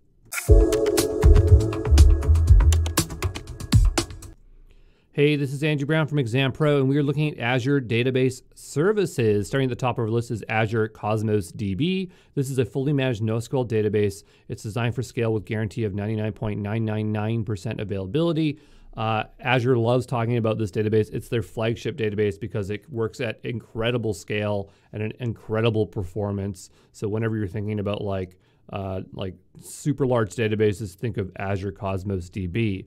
Next on our list is Azure SQL Database, and even though it doesn't have it in its name, this is for the MS SQL engine. So if you're running Microsoft SQL, you're going to want to use this. It's fully managed with autoscale, integral intelligence, robust security. So there's a lot of great features built around this for MS SQL databases. Now, if you're not using MS SQL and you're using something like MySQL, Postgres, or MariaDB, they have Azure Database. So it's fully managed and scalable with high availability and security. Then you have SQL Server on VMs. Again, it doesn't have it in its name, but it's Microsoft SQL Engine. Okay, anytime it says SQL Servers, just assume that it's the Microsoft flavor of SQL. And the idea for this one is that if you already have SQL servers running on premise within your data center and you want to move them onto Azure, this is where you'd use a lift and shift. So it takes those virtual machines and directly moves them onto the cloud. You don't get all the functionality that you would with Azure SQL database, but it's the easiest way to get onto the cloud. Then you have Azure Synapse Analytics, previously known as Azure SQL Data Warehouse. It's because they added an analytics component to it, but it's a fully managed data warehouse with integral security at every level of scale at no extra cost. Then you have Azure Database Migration Service, so migrate your databases to the cloud with no application code changes. So there's that service. Then you have Azure Cache for Redis. So if you need an in-memory cache that is using the open source Redis, you can use that. And last on our list is Azure Table Storage. We mentioned this in the storage services, but to me, this is a database. It's not a storage service, even though it's named as such. So wide column NoSQL database, a NoSQL store that hosts unstructured data independent of any schema. So there you go. That's the Azure Database Services.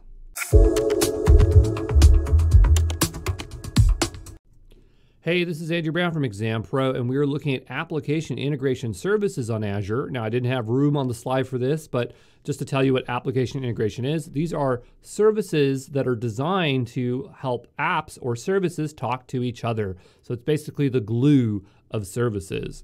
The first on our list here is Azure Notifications Hub. This is using publisher subscription technology underneath, and this is for sending push notifications to any platform from any back end.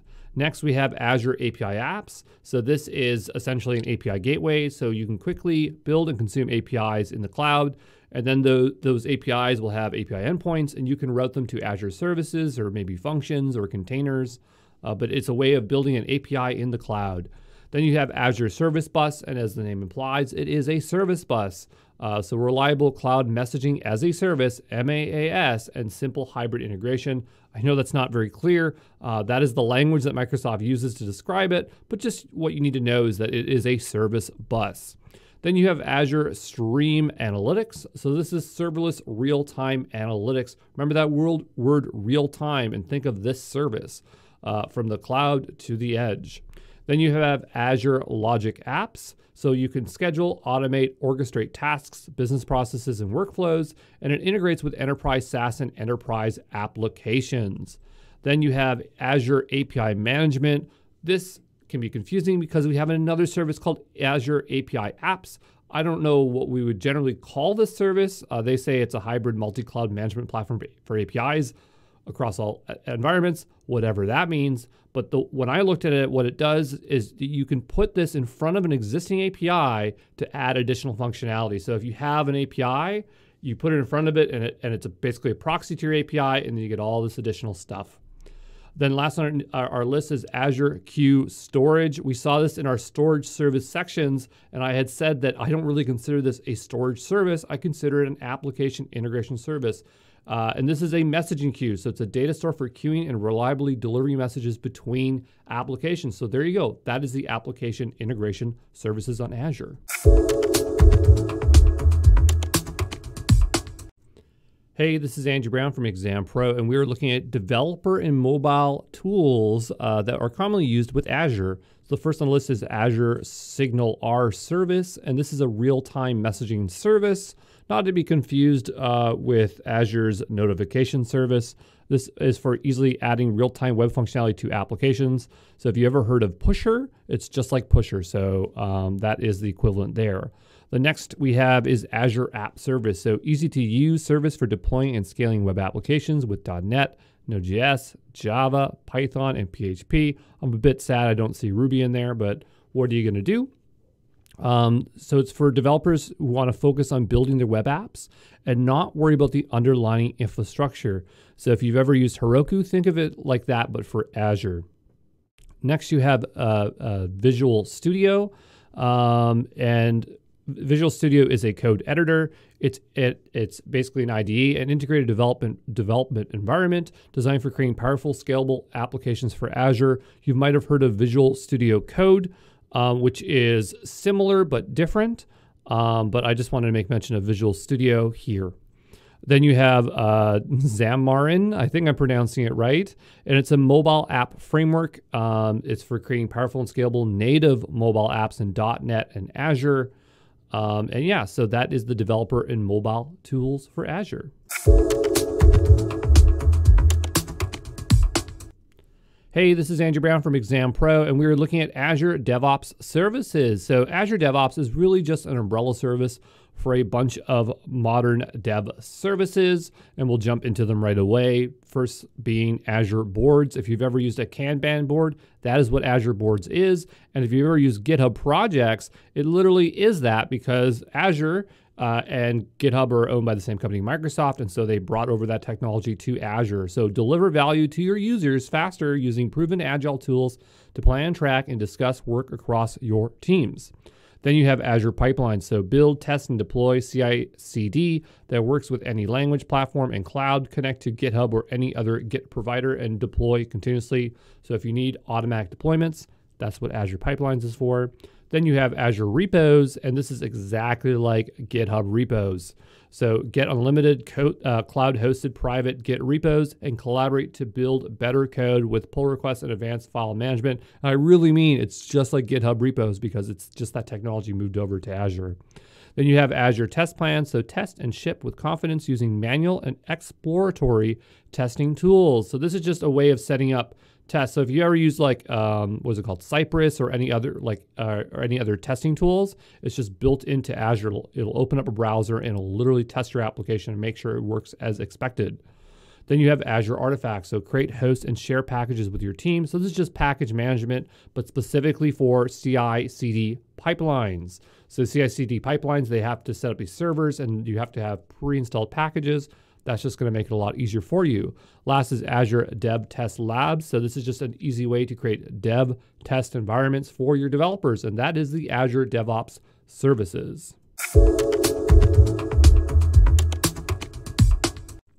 Hey, this is Andrew Brown from Exam Pro, and we are looking at Azure Resource Manager. And just to understand the service, we need to understand what infrastructure as code is.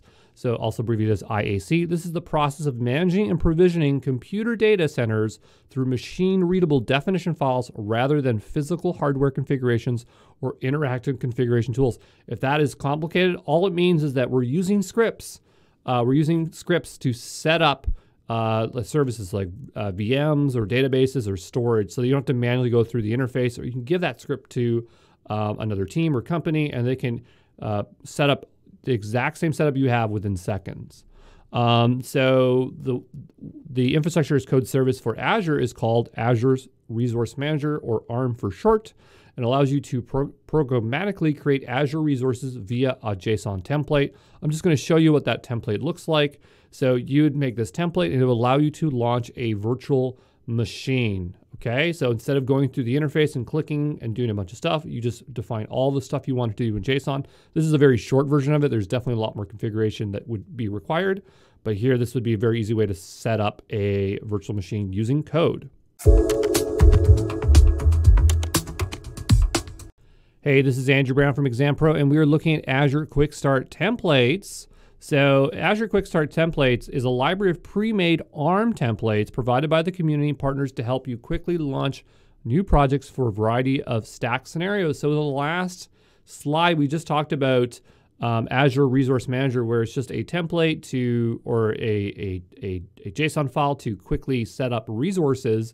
Well, that is taking that file and just sharing it with other people, right? But it's shared through actual vendors, okay? So you could go to the Azure Quick Start and let's say you wanted to deploy a Django app.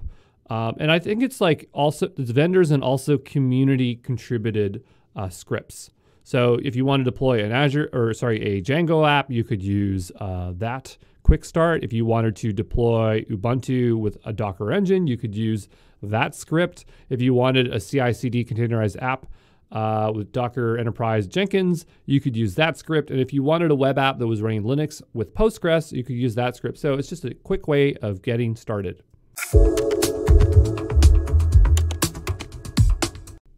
Hey, this is Andrew Brown from Exam Pro, and we are looking at Azure Virtual Networks, also known as VNet, and the concept of subnets. So a virtual network, and as we said, it stands for VNet, is a logically isolated section of the Azure network where you launch your Azure resources. And when you create a virtual network, you have to define a certain amount of IP addresses that you're going to use, which we call a CIDR range. We'll come back to that in a moment. But here is a graphical representation of your VNet. So here we have the Azure network, and then within that we have a region, so US East 1, and then we would create our virtual network so that we can launch our Azure resources within. And in there we have two subnets, a public one, a private one, and then in the public one we have a virtual machine, in the private one we have a database, and in the public one it's actually it can actually have access to the internet, whereas the private one it does not. So not all services require a VNet, but most do. So because you just have to put your resources somewhere, and they have to go into a virtual network, which are associated with an IP address, whether it's public or private. Then there's other network controls that are involved. So now let's take a look at the CIDR range. So CIDR range, I said, is just an allocation of IP addresses that you are going to use in your virtual network. And all I want you to know is that, see where it says 10.0.0.0, that's the name of our network, but we have that /16, that is the CIDR range. And the lower the number, the more IP addresses you get. I'm not going to get into the math in this video, it's not necessary, but just understand that /16 is a very big number. And that's the amount of IP addresses that we can launch. So we could essentially launch 65,000 servers within this virtual network. And so we can subdivide our virtual network into subnets. So it's a logical partition of an IP network into smaller network segments. So that's what you're doing. You're breaking up it into smaller IP ranges. And when you create a subnets, they have to be smaller. So you have to define a CIDR range for those as well, but they have to be smaller than the VNet. Remember I said the higher the number, the lower it is. So when you have /24, that's just saying 256 IP addresses. All right. One more thing is I want to note is that we have things called public subnets and private subnets. So public subnets reach the internet, private subnets do not. So when you have sensitive things like your database, you don't want that to be in a public subnet, but a web app, which generally has traffic coming from it from the internet, that's okay, all right? And that's all we need to know here.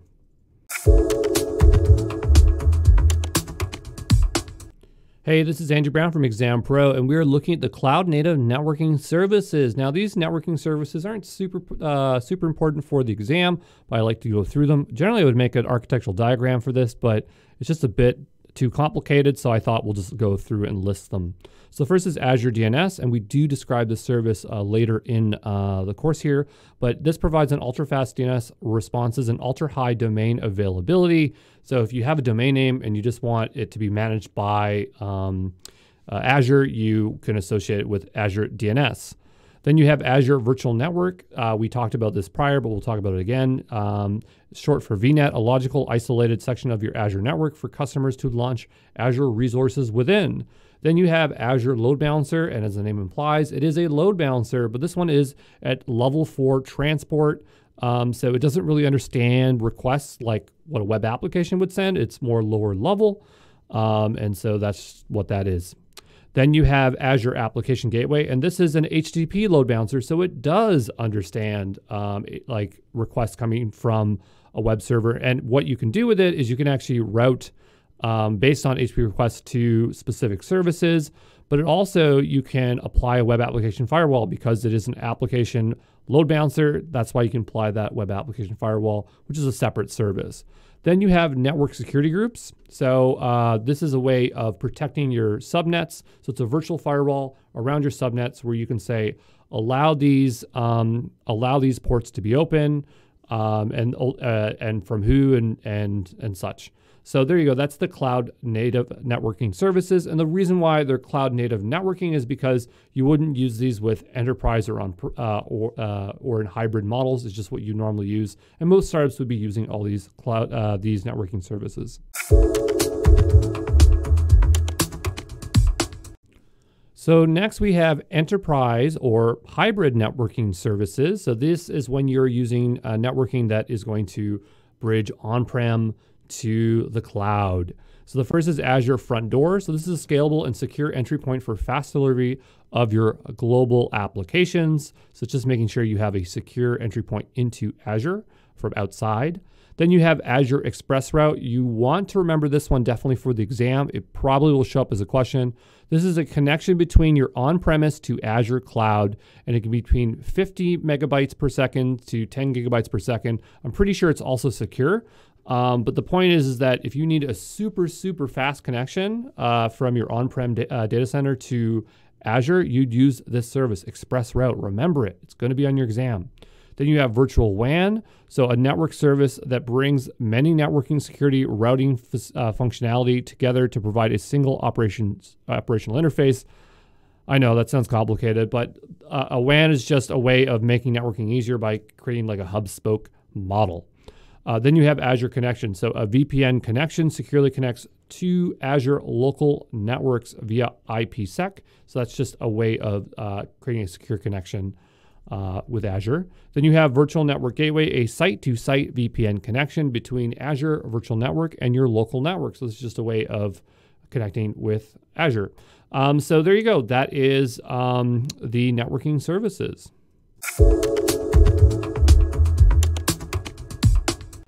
Hey, this is Andrew Brown from Exam Pro, and we are looking at Azure Traffic Manager. So this service operates at the DNS layer to quickly and efficiently direct incoming DNS requests based on the routing method of your choice. So what you do is you'd choose a routing method. So we got performance weighted priority, geographic, multi-value, subnet, and you'd be able to reroute your traffic. So you could route traffic to servers geographically nearby to reduce latency, fail over to redundant systems in case primary systems become unhealthy, or route to random virtual machines to simulate A/B testing. I think like the best use case is failovers at the DNS level. I think that's a great one. And just a visual example here, imagine we had exampro.co and we had a production server and a beta server, and we only wanted 20% of our users to see the beta server. So we could use I guess we'd use weighted there, and we'd say 80% on prod, 20% there, and that's how that would work. So there you go. That's Azure Traffic Manager.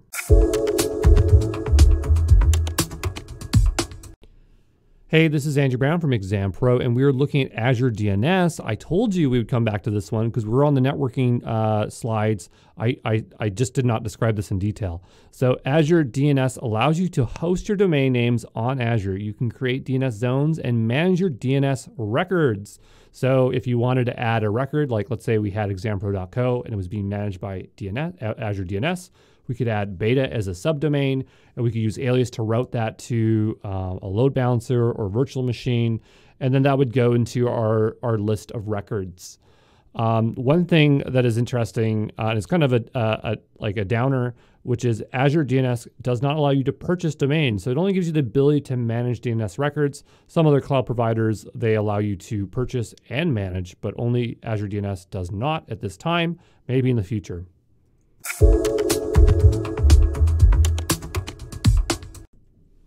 Hey, this is Andrew Brown from Exam Pro, and we are looking at Azure Load Balancer. We had only mentioned this briefly in the networking services slide, and so we'll look at it more here. So Azure Load Balancer is used for evenly distributing incoming network traffic across a group of backend resources or servers.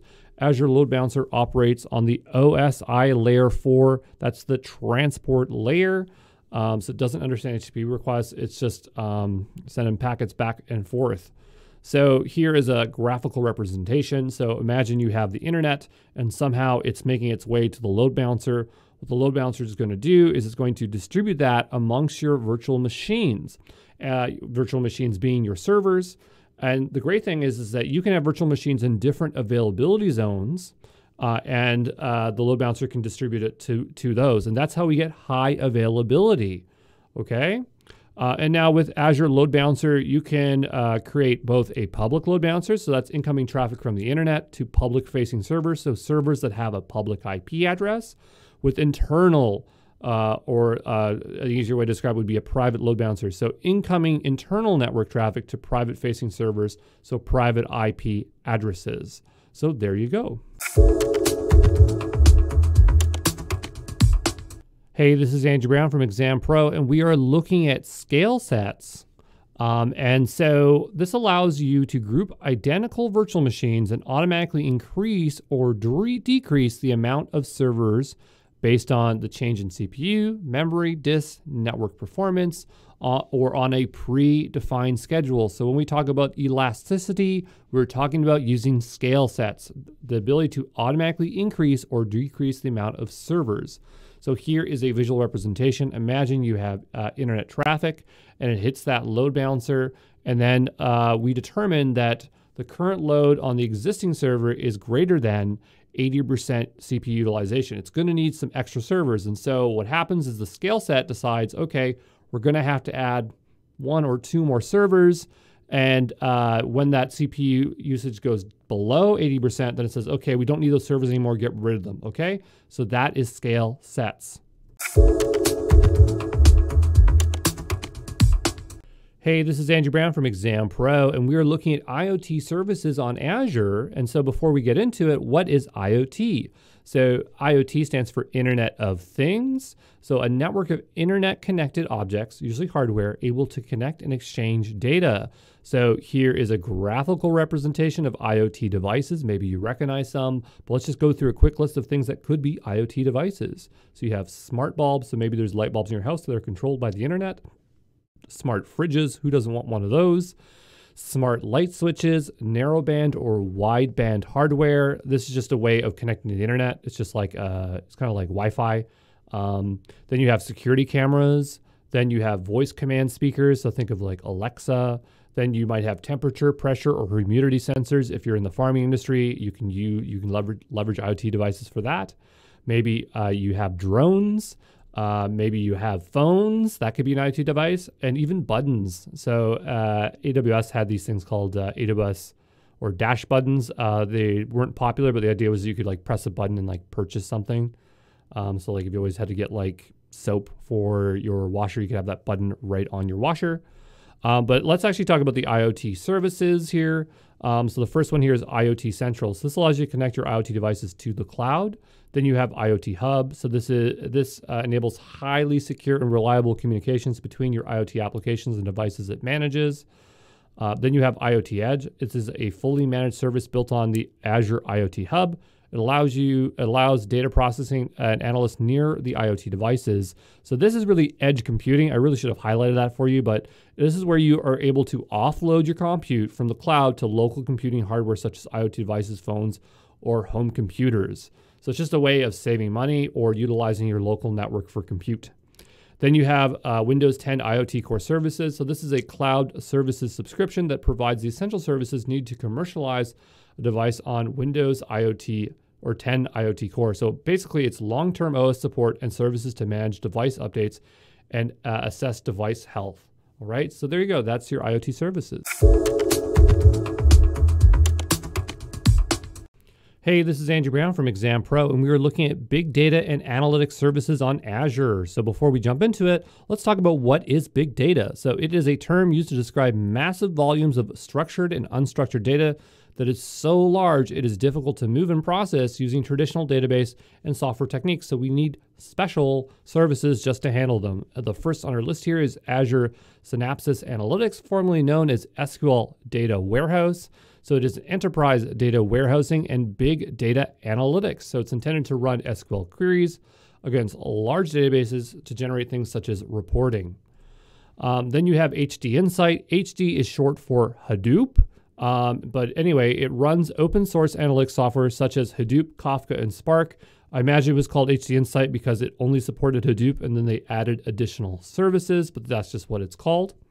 Then you have Azure Databricks. So we have an Apache Spark-based analytics platform optimized for Microsoft Azure cloud service platforms. So third-party Databricks cloud services supported with Azure. So Databricks was made by the creators of Spark. And yes, of course, you can run Spark on HD Insight, but Databricks is its own cloud service provider, and Azure partnered up with them so that you can use it within the Azure platform. Then you have Data Lake Analytics, so an on-demand analytics job service that simplifies big data. And we saw what data lakes were when we looked at storage services, but we'll describe them here just in a little bit different way. A data lake is a storage repository that holds a vast amount of raw data in its native format until it is needed. So there you go. That is the big data and analytics services we need to know. Hey, this is Andrew Brown from Exam Pro, and we are looking at artificial intelligence and machine learning services on Azure. So a great way of describing that is to always have this graphic here where we have this kind of like onion thing where each is dependent on the other. And we'll start with artificial intelligence. So what is artificial intelligence or AI? This is where machines that perform jobs that mimic human behavior. Now that doesn't mean that the technology behind it has to be complex. It could be if-else statements, but it could be utilizing machine learning. It could be utilizing deep learning. But the point is that it mimics human behavior. Then you have machine learning, and this is where machines that get better at a task without explicit programming. So they are smart enough to learn on their own. Then you have deep learning, and so deep learning is where machines that have an artificial neural network inspired by the human brain to solve complex problems. So literally, it's like the power of the human brain. Maybe not as great as the human brain, but quite close there. And AI could be leveraging ML and deep learning, and so that's why it is like that. So when we want to do machine learning on Azure, they have a service called Azure Machine Learning Service. So this is a service that simplifies running AI, ML-related workloads, allowing you to build flexible pipelines to automate workflows. So you can use Python and R. You can run your deep learning workloads using technologies such as TensorFlow. And so that's what you'd use. Now, there was a service called Azure Machine Learning Studio. I think it's still around if you're still using it. And that's the classic version of the service. And it does basically what Azure Machine Learning Service does, but there's some limitations. So it does not have pipeline and other functionalities. And if you're wondering if you could easily migrate from Classic to the other one, it's not easy to migrate. So basically, you definitely always want to start with Azure Machine Learning Service. There's no reason you'd want to use Azure Machine Learning Studio unless you're using it for legacy reasons.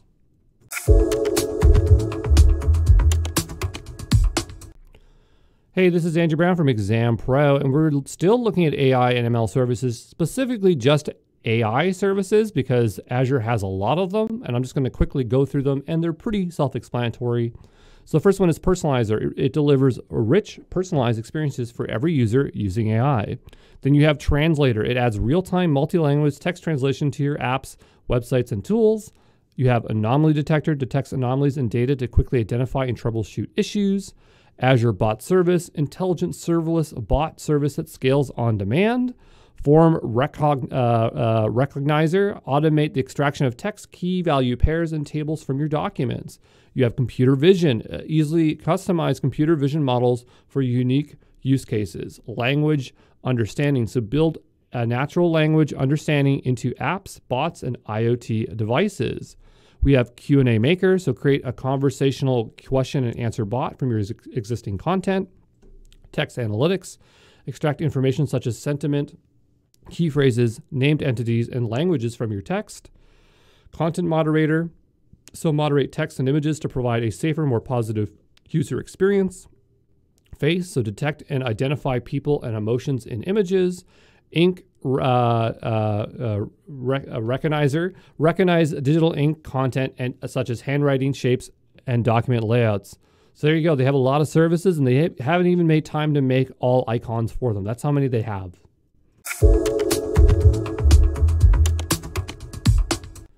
Hey, this is Andrew Brown from Exam Pro, and we are looking at serverless services on Azure. So what is serverless? This is when the underlying server's infrastructure and OS is taken care of by the cloud service provider. It will generally be highly available, scalable, and cost-effective. So serverless is event-driven at scale. So a serverless function can be triggered or trigger other events, allowing you to compose complex application and just scale. So with serverless technology, it's like playing with Lego blocks. Then you have abstraction of servers. So servers are abstracted away. Your code is described as functions. These functions can be running on different compute instances. So if some people like to use Python or some people like to use JavaScript, you can mix and match there. Then you have micro billing. So when you have traditional servers, you'd probably be billed by at least a second. Some bill by the hour.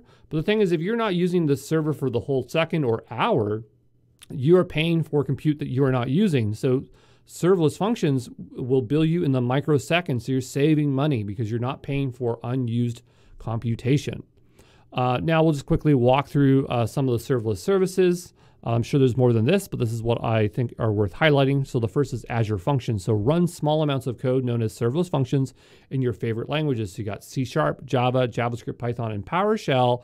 And if Azure is listening, please can you support Ruby, because I love using Ruby.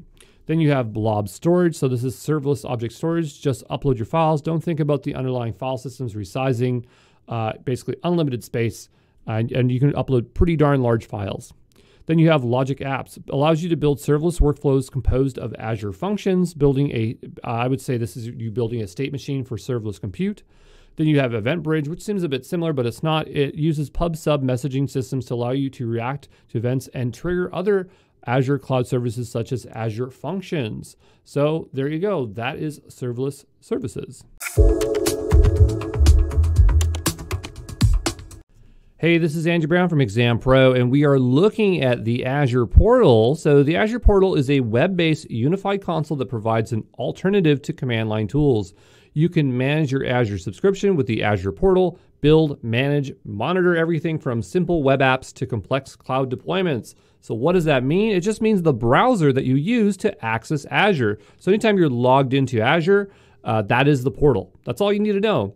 There's another thing about Azure Portal, and that's Azure Preview Portal. So the thing is that sometimes there are new features or new products that Azure has made that are not necessarily generally available, but you can get a sneak peek of them sooner if you use the Azure Preview Portal. So that could be previews, betas, or other pre-releases.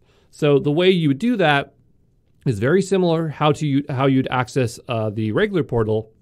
But if you want a test preview of new features, you go to the preview.portal.azure.com. Or if you're looking for stable release and production ready features, you just use portal.azure.com. So that's all you need to know about the Azure portal. So I just wanted to quickly show you what the portal looks like. We are going to show you in this course how to create your own account and work within the portal. But I already have one set up here, and I'm already logged in. And if I go to the top here, I actually have this portal link now. And when I go here, we can see what the portal looks like. So this is the portal. You can see that it's telling me about my spend, but I'm on the dashboard right now. On the left-hand side, we have this hamburger menu where we can explore the services. We can go up here and search them as well. So whatever I'm looking for, if it's monitor, we can go there. And that's pretty much it. This is the portal. So it's just the browser when you're logged in, and you can interact with any cloud resources.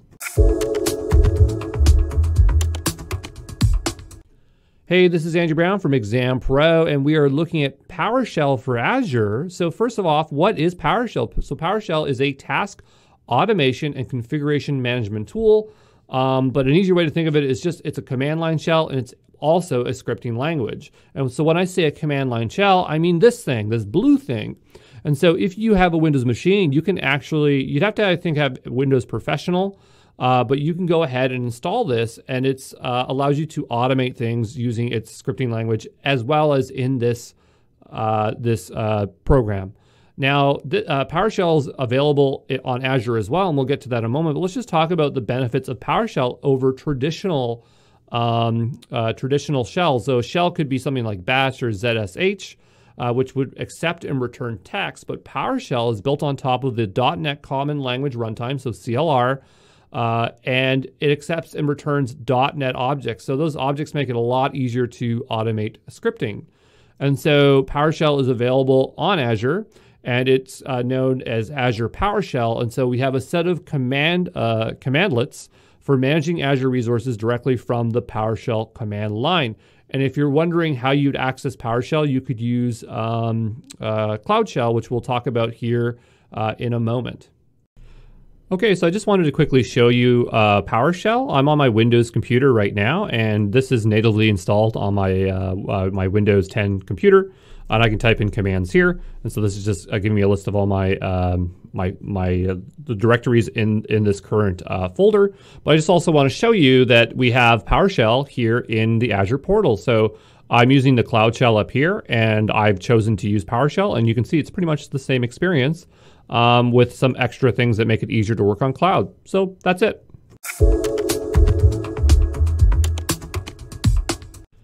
Hey, this is Andrew Brown from Exam Pro, and we're looking at Visual Studio Code. So Visual Studio Code is a free source code editor, meaning it edits code, made by Microsoft for Windows, Linux, and Mac OS, and you can even run it in the cloud. And if you're wondering what it looks like, this is the editor. And this is not to be confused with Visual Studio. So Visual Studio is an IDE, and it is also for programming, but it has a lot of functionality built in here. Is Visual Studio Code open source? Well, they say that it is, but I don't know to what degree. I don't know if it's 100% open source, but this is the most popular text editor or code editor out right now. And Azure has a service called, it's like Visual Studio Workspaces that's on Azure, and it allows you to spin up these developer environments using this editor right in the cloud. I don't think it's going to be on your exam, but I just thought it was cool to mention. And if you don't have a code editor, I strongly recommend downloading this one for your computer because it is great. So I just wanted to quickly show off Visual Studio Code here. So if you wanted to go download it yourself, you just type in Visual Studio Code into Google, and you should end up here, and you can download a version. It's for Windows, Mac, and Linux, so you can download for anything, and you can run it in the cloud on Azure, or even launch your own server on other cloud providers. I just happen to have Visual Studio Code open here with an open source project, just to show you what it looks like. The thing that people really like about it is just it looks great, and it has really good plugins. So if I just go to extensions here, anything you need, you can add it and enhance this editor here. If you don't have a code editor, I strongly recommend downloading this, and I just wanted to make you familiar with this editor here.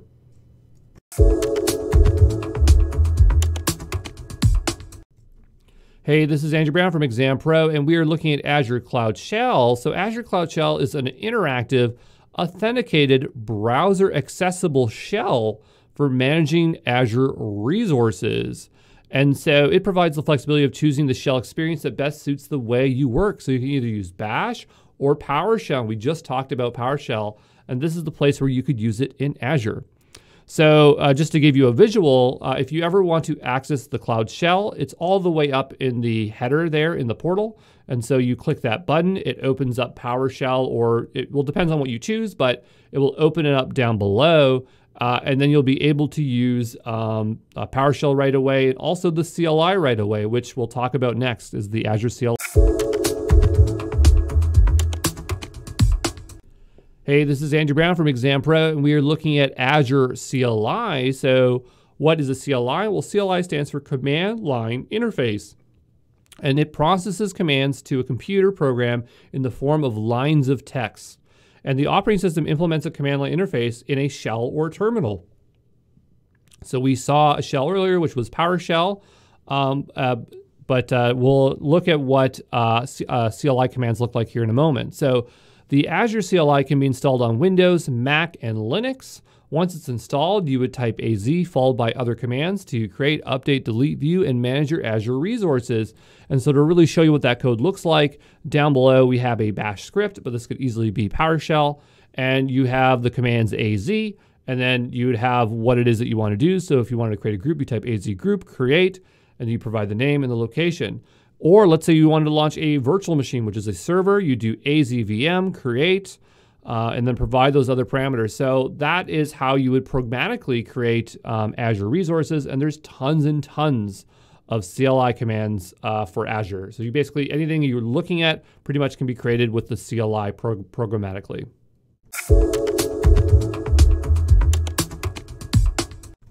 Hey, this is Andrew Brown from Exam Pro, and I'm going to show you how to create resource groups. And the reason why we're going to make one is because without one, we're not going to be able to launch pretty much any resource until we do so, because you always have to choose a resource group when launching Azure resources. So even though it shows up here on our dashboard, if it doesn't, I want you to go up here at the top and type in resource group. And we'll go ahead and click resource group here. And then all the way on the left-hand side, I want you to click on add. And we're just going to have to use our free trial, which is our type of subscription. I'm just going to type in Exam Pro as the resource group. We're going to stay in US East because that is where the most of the services are available in Azure, and that's what I'm going to be using throughout this course, is always using US East. So we'll go down here and hit create plus review plus create, because there's really nothing else to check. And once validation passed, this might happen instantaneously for you. You might have to wait a few seconds. Go ahead and hit create. And so now we have created our resource group. And there is no cost to resource groups, so there's no worry about having this or whether you keep it around and don't delete it. You're going to notice that the group hasn't showed up just yet. You're going to have to hit refresh. And sometimes Azure is a bit slow about showing resources when you create them initially and when you delete them. So I'm just going to wait a little bit here, and I'm just going to keep on refreshing, and I'll see you back in a few minutes. All right, so I waited a couple minutes, and if you just go ahead up here and hit refresh, now we can see that we have our resource group. So that's all there really is to it. Nothing super exciting there. I'm just going to click Microsoft Azure at the top here to get back to my dashboard, and I'll see you in the next follow along.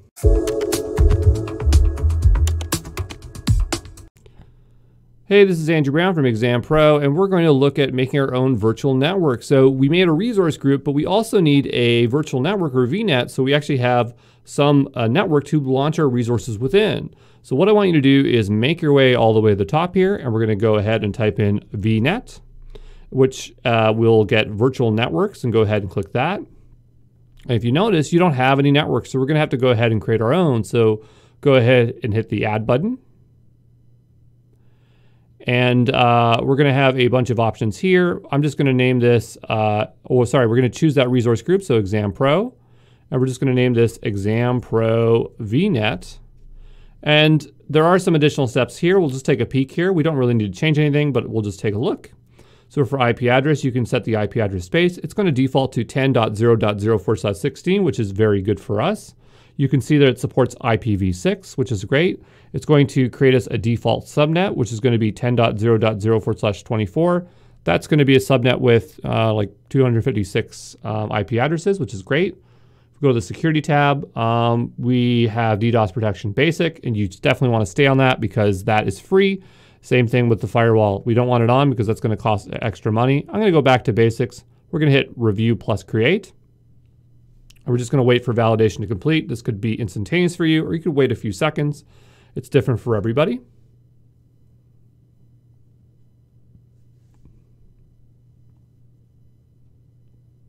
And now the validation has completed, we'll go ahead and hit create. And so we'll just wait for that to finish creating.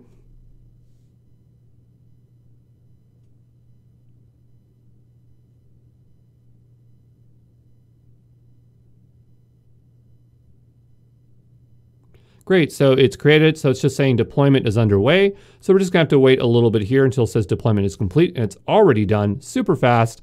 And we'll go ahead and hit go to resource. And so now we are in our virtual network, and we have a bunch of settings on the left-hand side. So address space, subnets, et cetera, et cetera. Nothing we need to know at this level. We just need that virtual network so we can launch resources in. So now that we have resource groups and virtual networks, we can start launching resources. So there you go. I'll see you in the next follow along. Hey, this is Andrew Brown from Exam Pro, and I'm going to show you how to launch your own server on Azure. And so a server would be considered some kind of computing service, and the one we're going to do right now is we're going to use virtual machines. So go all the way to the top here to search, and I want you to type in virtual machine. I know it's on our dashboard here, but just to get in the habit of always being able to find stuff, it's great to use the search. And then once we're here on the left-hand side, I want you to click Add. And we're going to be presented with a lot of different options. So the first thing we need to do is choose our resource group. We have another resource group that was created here for us for Azure. I wouldn't worry about it. Let's just choose the one that we created. I'm going to name this virtual machine. I'm going to call it my VM. We're going to launch it in US East. If we wanted to choose an AZ, we could. So we go to availability zone and choose one. I'm just going to stick to no infrastructure. Then we have Ubuntu here. It's using the latest version. It might be different for you. I wouldn't worry too much about it. Then we need to choose our size. This is going to really determine our cost. Here, this is $89 Canadian. I'm just going to go ahead and hit select here. And we're just going to sort on the right-hand side based on cost. And we're going to choose the most inexpensive server, which is the B1LS. So that's 1 vPCU and half a gigabyte of RAM. Because this is just an example app, we're not going to do any, or a server, we're not going to do anything with it. So we might as well make sure we're not overspending our free credits. We have the option to add a public key. This is what you generally would want to do, but that's a lot of work. And so for this demo, so we're just going to choose password. They're very finicky about the passwords here. That it has to have a uppercase, lowercase, special character, number, and it also has to be 12 characters. So I'm going to type in testing with a capital T, testing, 1, 2, 3, exclamation, exclamation, and then testing with a capital on the T, 1, 2, 3, exclamation, exclamation. So there we go. We don't need any inbound ports. I'm going to say none because we're not SSHing in. I'm just going to click forward here to show you some of the other options. So we could choose the type of disk we'd be attaching. So it's by default on premium. You might want to choose standard or standard HDD. Generally, when you're launching web apps, you want SSD. If we were to choose standard, it would say, hey, you should really use premium. So we're just going to go back to premium. You're going to notice that the disk is encrypted by default, so you can't have an unencrypted disk. That's a very good default option. If we go over to networking, it's going to automatically select our VNet that we chose and the default subnet that it created when we created the VNet. And then here we could choose whether we want an IP address or not. If it had no public IP address, it would still have a private IP address, and that would mean that it's really intended for a private subnet. It has a network security group set onto basic here. And that's pretty much it here. You could also put it behind a load balancer. We're not going to do that. Let's go over to management. Management, we have a couple options here, like identity, auto shutdown, backup. These are all fine. We're just going to leave it alone. For advanced, we could put custom data in here. That means we could provide it a script that it would use to initially set up the server. We're not going to do that. And that's about it. So I'm going to go back to basic, and I'm going to scroll all the way down to the bottom, and I'm going to hit review plus create. And what we're going to have to do is wait for this validation step. That was very fast. It might take multiple seconds for you or even a minute, but sometimes it's faster than others. So now I'm going to go down below and hit create. And we're just going to wait for that deployment to be submitted. It's going to say deployment is underway, and then soon it's going to say deployment is complete. So I'll see you back here in a moment when deployment is complete. Great, so we had to wait a few minutes there, and now it says deployment is complete, and we can proceed to go to resource. And so here's our virtual machine. We have some CPU, some network, some disk, so there's some activity here.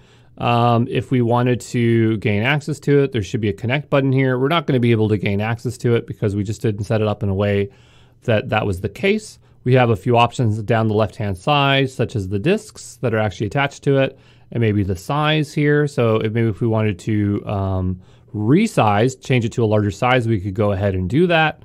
But there's nothing really exciting here to do. I just wanted to show you how to launch your own virtual machine. And now that we have our own virtual machine launched, I'm going to go back to overview. We're going to go ahead and delete that because this is now costing us money. It's not costing us a lot of money, but again, we're done here. So we'll just go ahead and delete. We're going to say yes to delete. And now it says it's deleting the virtual machine. And so we're just going to wait until this is finished deleting. And a lot of times you can just look at the progress up here and it'll say deleting the virtual machine. Could take a few seconds. It could take a few minutes. It just depends. So I'll see you here in a little bit when this is done deleting. So after waiting a little while here, it says it's how it successfully deleted the virtual machine. If we want to make sure that it's deleted, let's go make our way over to virtual machines at the top here in the search.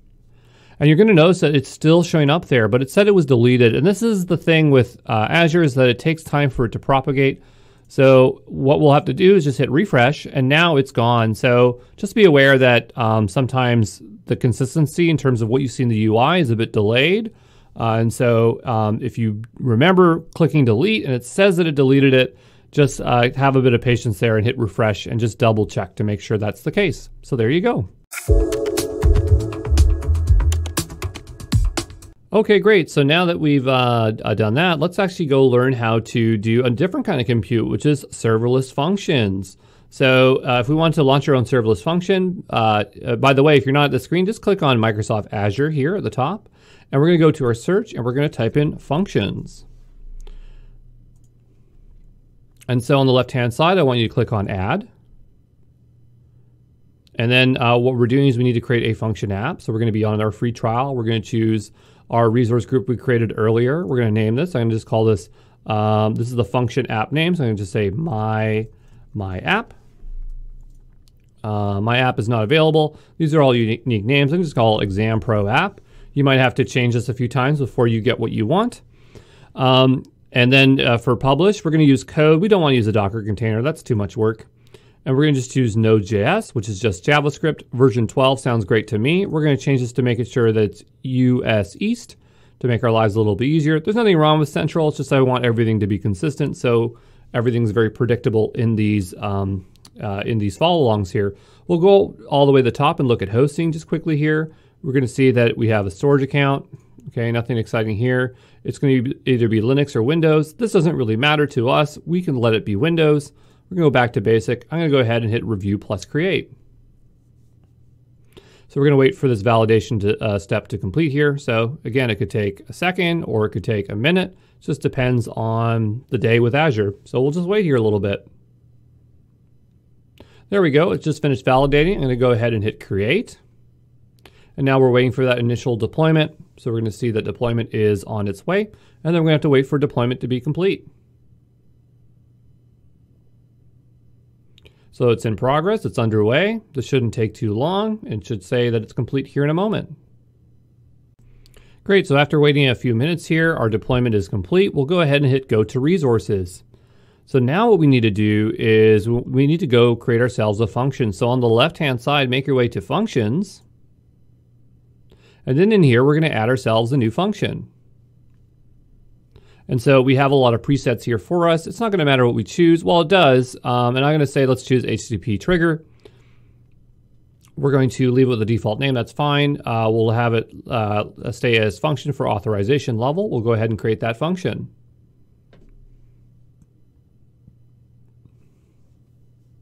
So once that function has been created here and it's already done, let's start adding our code, because again, the whole point of serverless is that you don't have to worry about servers. You just add your code and it works. And so here's some code it already has for us. What I'm going to do is I'm just going to add myself a console log. Console log is just like saying hello world. So we're going to say hello world. And then I'm going to hit save. And now it's just connecting to application insights. I don't know if it's actually running it. Yeah, it's connected. Great. And now let's go ahead and hit test. And so we have a bunch of options here. I'm not going to fill in anything. I'm just going to hit run. And we're going to see what the output is. Okay, great. So, I'm just looking at how this actually works. And I think what we need to do is we need to actually pass a name into the query string here. So what we'll do is we're just going to go ahead and type in query here, and we'll put a name, and we'll say Andrew. And so that should do it. So let's just hit run. Okay, great. And so it's saying, hello, Andrew. So there you go. That's all you have to do to create a serverless function. And it doesn't cost us anything to keep this around, so we don't necessarily have to delete it. If you did want to go delete it, I guess we could go back here. We'd have to go back to functions here. And I would just click delete. And we'll type in yes. And we'll hit delete. And there you go. So that's all there is there to it for serverless compute. I can go back to Microsoft Azure here, back to the dashboard, and we'll see you in the next follow along. Hey, this is Andrew Brown, and in this video, I'm going to show you how to set up blob storage. And so if you remember through the actual course, blob storage is like serverless storage, so you don't have to worry about running out of space or resizing your disk. So let's go to it. At the top here, I want you to type in blob storage, and you're going to go to storage accounts. And this is where you end up creating all of your storage accounts. You can see that we have a couple of storage devices from the virtual machine and when we created the serverless function there. So go ahead and hit add. And what we're going to do is choose Exam Pro or whatever you called yours when we were at the resource group step. Then we're going to have a storage device. I'm going to say my blob storage. Oh, it has to be all lowercase. My blob storage. And that's already taken. So we'll say Exam Pro blob storage. And it can't have hyphens. There we go. And so we're going to launch it in US East. We have the difference between standard and premium. I think we'll stick with standard. We have storage type V2 or V1 or blob storage. We want blob storage. We have some replication options here. I'm just going to leave it alone. We have access here, hot or cool. We're just going to leave it hot. And we can just look at networking here for a moment. We're going to leave this alone. We're just going to look at advanced in a moment. So nothing exciting there. We'll go back to basic, hit review plus create. We'll have to wait for validation. We'll go ahead and now hit create. And then it should say deployment underway. We're waiting to see this say deployment complete. You might be getting into the rhythm of how creating services now. It's almost always the same process. And we'll just wait here till this is complete. Okay, great. So I just waited a minute there and now that's all set up. So let's go ahead and hit go to resource.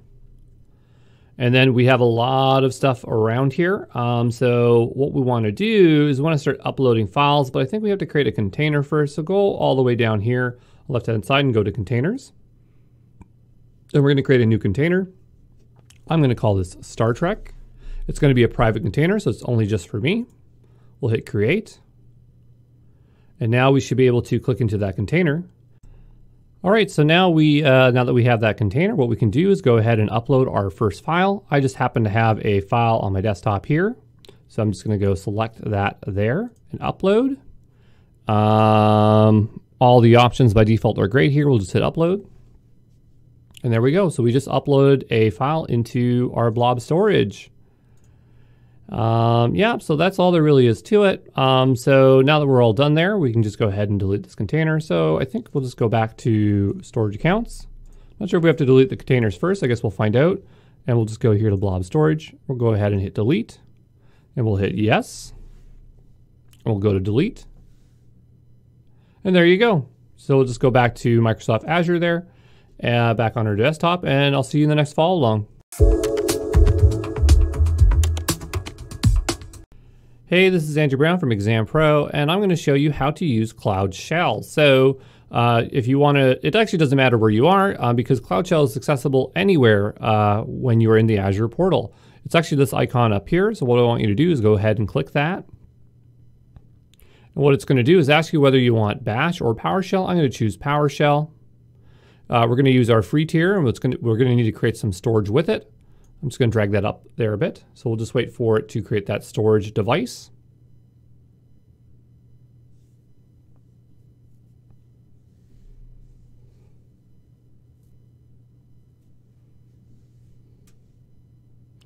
And so now we get this blue screen, which is very typical of PowerShell.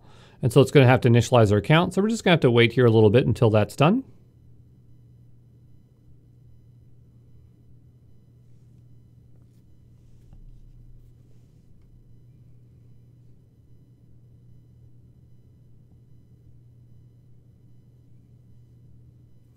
Great, and so now we have our Cloud Shell. And so one of the advantages of having a Cloud Shell is that if you want to do the CLI and start doing things programmatically within Azure, you can do that very easily here. So we already have the CLI installed, so we can just type in AZ, let's type in clear here, AZ account list. And there you go, so we got some account information back there. So that's all I wanted to show you for PowerShell. We can go ahead here, and I think we can just power it off. Or that would restart it. We just hit X. And there you go. That's it.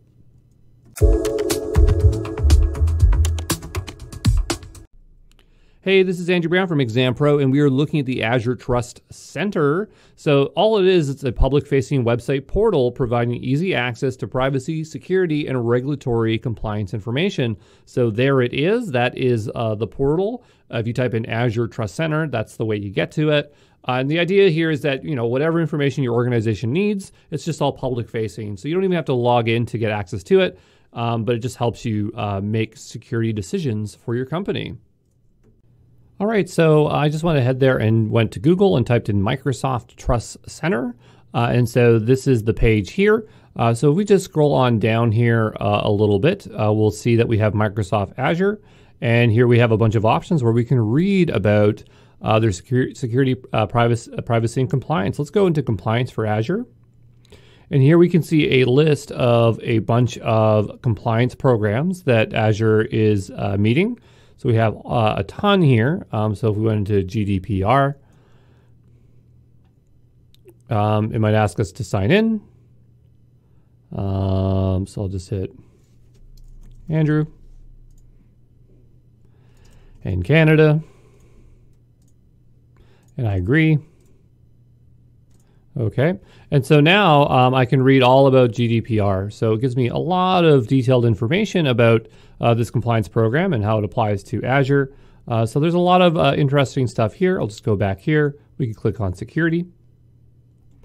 And so there's just some generalized information here. But generally what you're looking for when you are coming to here is really this compliance programs. This is what everybody's always looking for, is to read about that stuff in detail. And so that's all you have to do to get there. So yeah, there you go.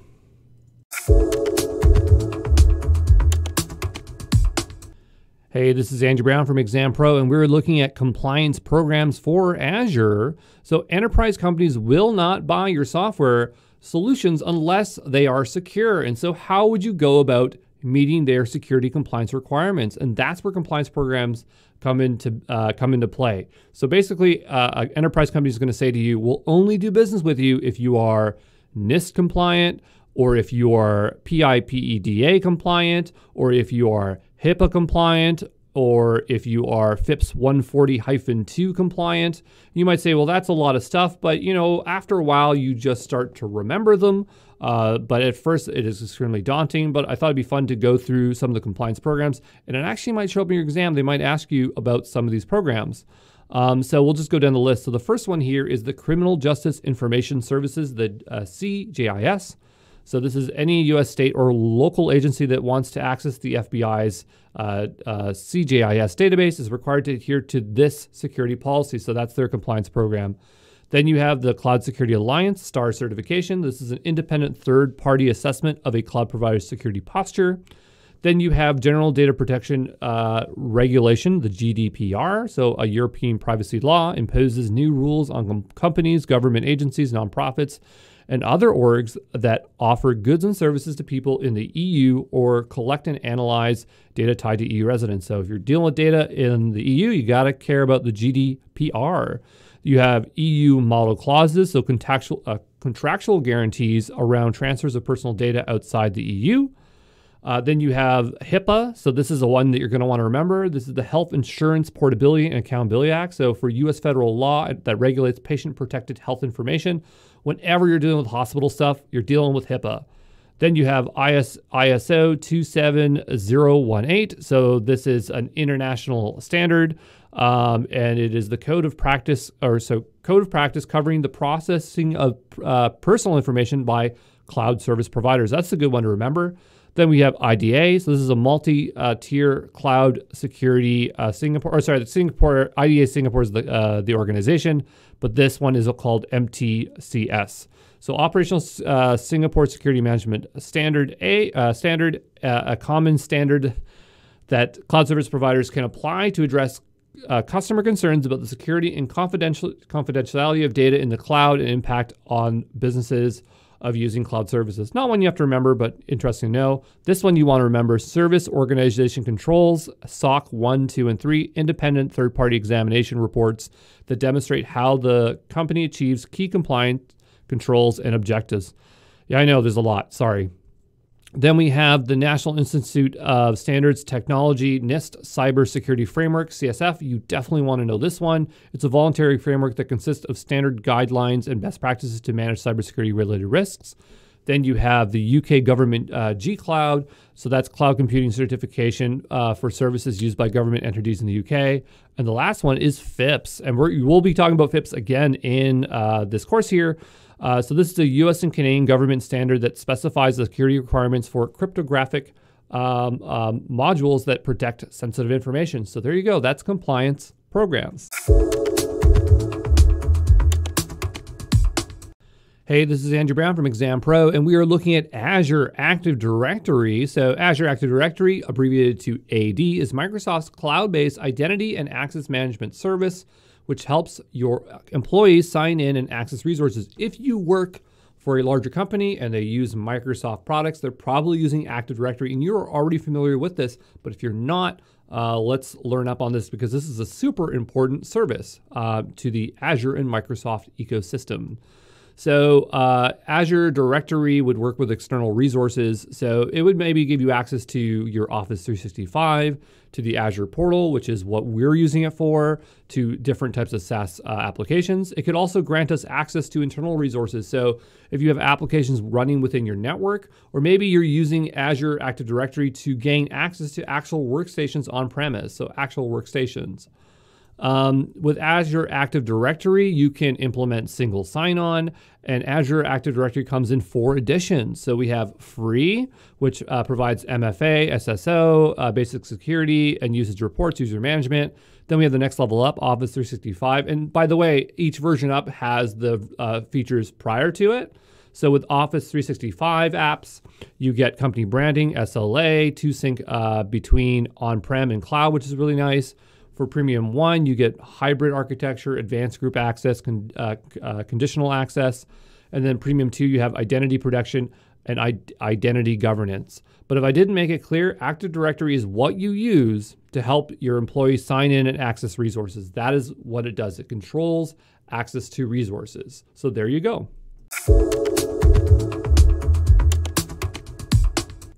Hey, this is Andrew Brown from Exam Pro, and we are looking at multi-factor authentication. So what is MFA?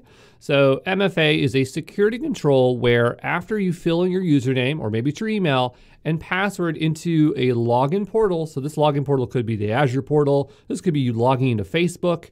The idea is that you have to use a second device, such as a phone, to confirm that it's you logging in. And so why do we use MFA? Well, MFA protects against people who have stolen your password, because they might have your password, but they don't have your phone or whatever device that you're using for MFA. So MFA is an option most cloud providers have. And just as I said before, most social media websites have it. So Facebook, Twitter, they all have it. So just to give you a visual example, we have a form where I'm entering my email and password. Then we have a phone, which is our MFA in this case, and then we get authorization. So in the first case, that is one factor, right? So if we didn't have to use a phone or another device, that'd be considered one factor. And then multi-factor or two-factor authentication would be the addition of another device to confirm that it's you. And pretty much what's common is to use your phone and to install an app on your phone.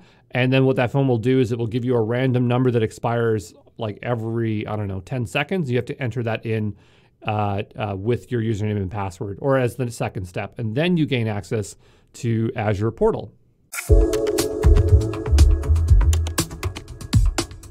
Hey, this is Andrew Brown from Exam Pro, and we are looking at Azure Security Center. So Azure Security Center is a unified infrastructure security management system.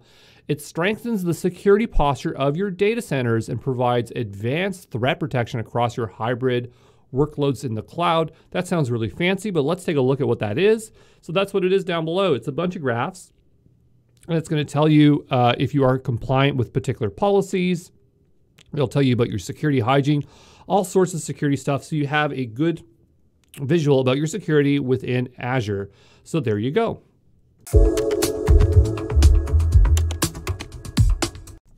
Hey, this is Andrew Brown from Exam Pro, and we're looking at Key Vault. So Azure Key Vault helps you safeguard cryptographic keys and other secrets used by cloud apps and services.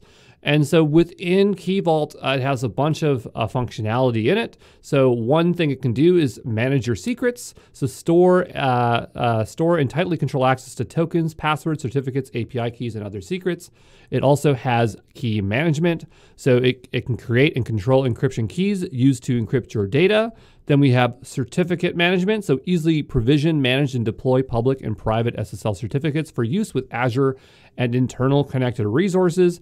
And then it also is a hardware security module, so secrets and keys can be protected either by software or FIPS 142 or 140-2 level 2 validated HSM. And I told you that we would be talking about FIPS again, and we are right now.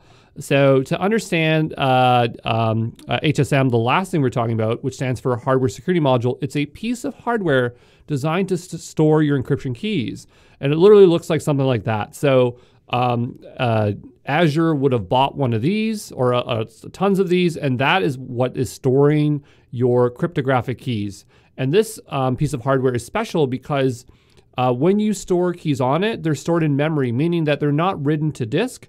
If that thing shuts down, the keys are gone and nobody can steal your data. It's just a security measure. And that security measure has to do with FIPS. Okay, so FIPS 140-2 is a US and Canadian government standard that specifies the security requirements for cryptographic modules to protect sensitive information. So for HSMs that are multi-tenant, they're generally going to be 140-2 compliant. Multi-tenant meaning that that there's more than one customer that is using that piece of hardware, but they're virtually isolated from each other. And then if you have a single tenant HSM, they're generally going to be FIPS 140-3 compliant. So a single customer on a dedicated HSM. It's better to be FIPS 140-3 compliant, but FIPS 140-2 is pretty good for most people. So there you go.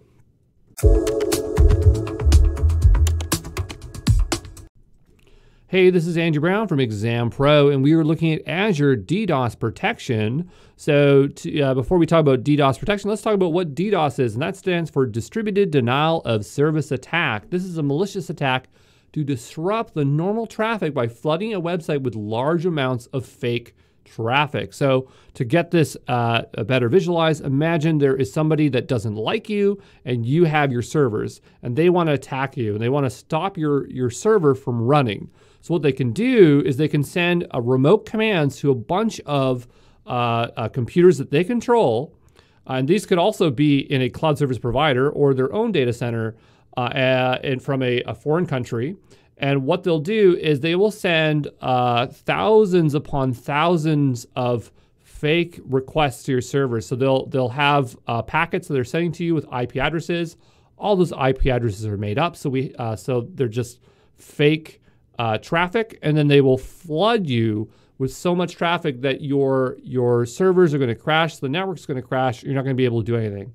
But the great thing is that the majority of cloud service providers, including Azure, have built-in DDoS protection. So just by using a cloud service provider, you're going to have a certain level of protection against DDoS attacks. And to talk about the different levels, Azure offers 2 tiers of DDoS protection. So DDoS protection basic is free. It's already turned on. It protects all of Azure's global network. So if you are using Azure, you already get DDoS protection. If you need something more advanced because the attacks are extremely more complex and you need more visibility and you need professional support, there's the DDoS protection standard plan. So that starts at $2,944. You might say that's high, but trust me, I've experienced DDoSing. And when you are DDoS, you're willing to pay that amount and it works right away. You'd get metrics, alerts, reporting. You'd get a DDoS expert so that you can talk to, or a team that you can talk to, and they'd have a guarantee of application cost protection, so SLA. So if they couldn't prevent the attack and you lost the cost of money, they're going to give you credits or help you out, okay? So that is DDoS protection for Azure. Hey, this is Andrew Brown from Exam Pro, and we are looking at Azure Firewall, which is a managed cloud-based network security service that protects your Azure virtual network resources.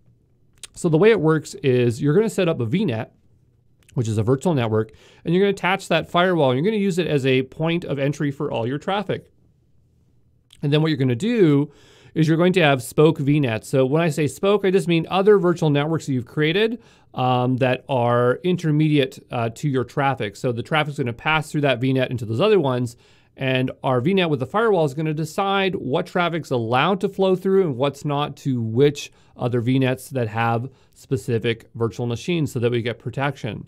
But let's talk about some of the features of the Azure Firewall. So the first thing is you essentially create, enforce, it essentially creates, enforce, and logs application network connectivity policies across subscriptions and virtual networks. So subscriptions meaning multiple accounts.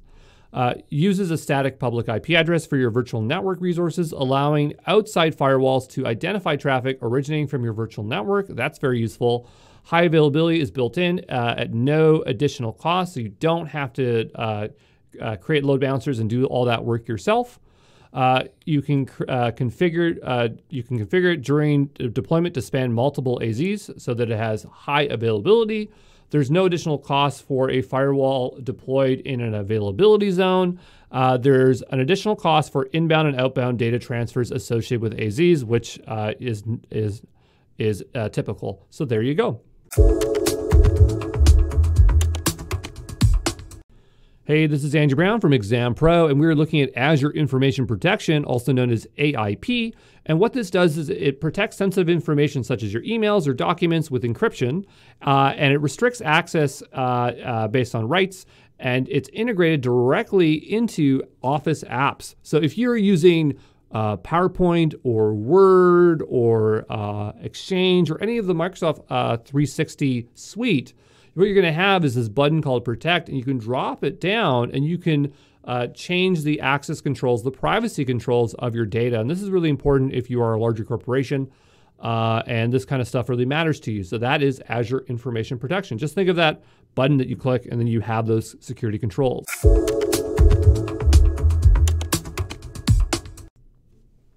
Hey, this is Andrew Brown from Exam Pro, and we were looking at Azure Application Gateway. So I believe we talked about Application Gateway earlier, and it is a load balancer. Specifically, it's an application load balancer. So it operates on layer 7, so it's dealing with HTTP requests. And because it's dealing with HTTP requests, it can actually understand the nature of a request, and you can create rules to route traffic to other places. Another really great feature of Azure Application Gateway is you can attach a web application firewall, and it will protect on the layer 7. So you can set up rules, just as you are setting up routing rules, you can set up security rules about what should be able to flow in and out of this load balancer. To give you a visual down below, you have the internet, you have your application gateway, and you can optionally attach your WAF to it. And as traffic flows through it, you could create some rules. So let's say you had a server that served up all your JavaScript assets and a server that served up all your images. You could make a rule that's saying when the path matches this, only send it to this server, and when the path matches that, only send it to that server. Okay, so there you go. That's Azure Application Gateway. Hey, this is Andrew Brown from Exam Pro, and we are looking at Azure Advanced Threat Protection, also known as ATP. And so before we talk about this service, let's talk about what is IDS and IPS. I know there's a lot of acronyms being thrown at you today. So IDS stands for Intrusion Detection System, and IPS stands for Intrusion Protection System. And what that is, it's a piece of technology that monitors a network or systems for malicious activity or policy violations. And so the difference between an IDP and IDS and an IPS is an IDS detects and an IPS protects, so it actually takes action in the latter. Now, I'm not sure if advanced threat protection is just an IDS or an IPS, but it doesn't hurt to call it in the same category. It's not a big deal. So Azure Advanced Threat Protection, ATP, is a cloud-based security solution that leverages your on-premise Active Directory signals to identify, detect, and investigate advanced threats, compromised identities, and malicious inside actions directed at your organization. So there you go. That's what it does.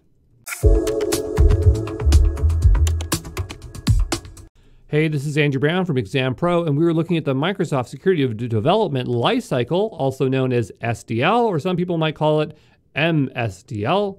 So SDL is an industry-leading security assurance process, and it's a Microsoft-wide initiative and a mandatory policy since 2004. So that means Microsoft uses it because they made it. The SDL has played a critical role in embedding security and privacy in Microsoft software and culture.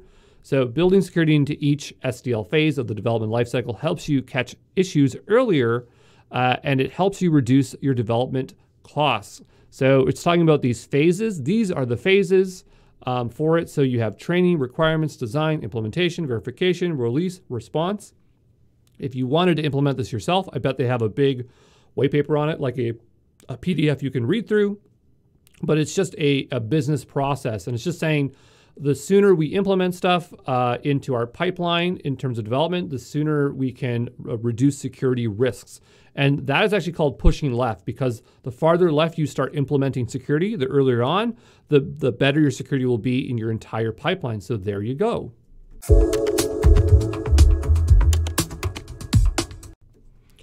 Hey, this is Andrew Brown from Exam Pro, and we are looking at policies. So an Azure policy is a service that you can use to create, assign, and manage policies.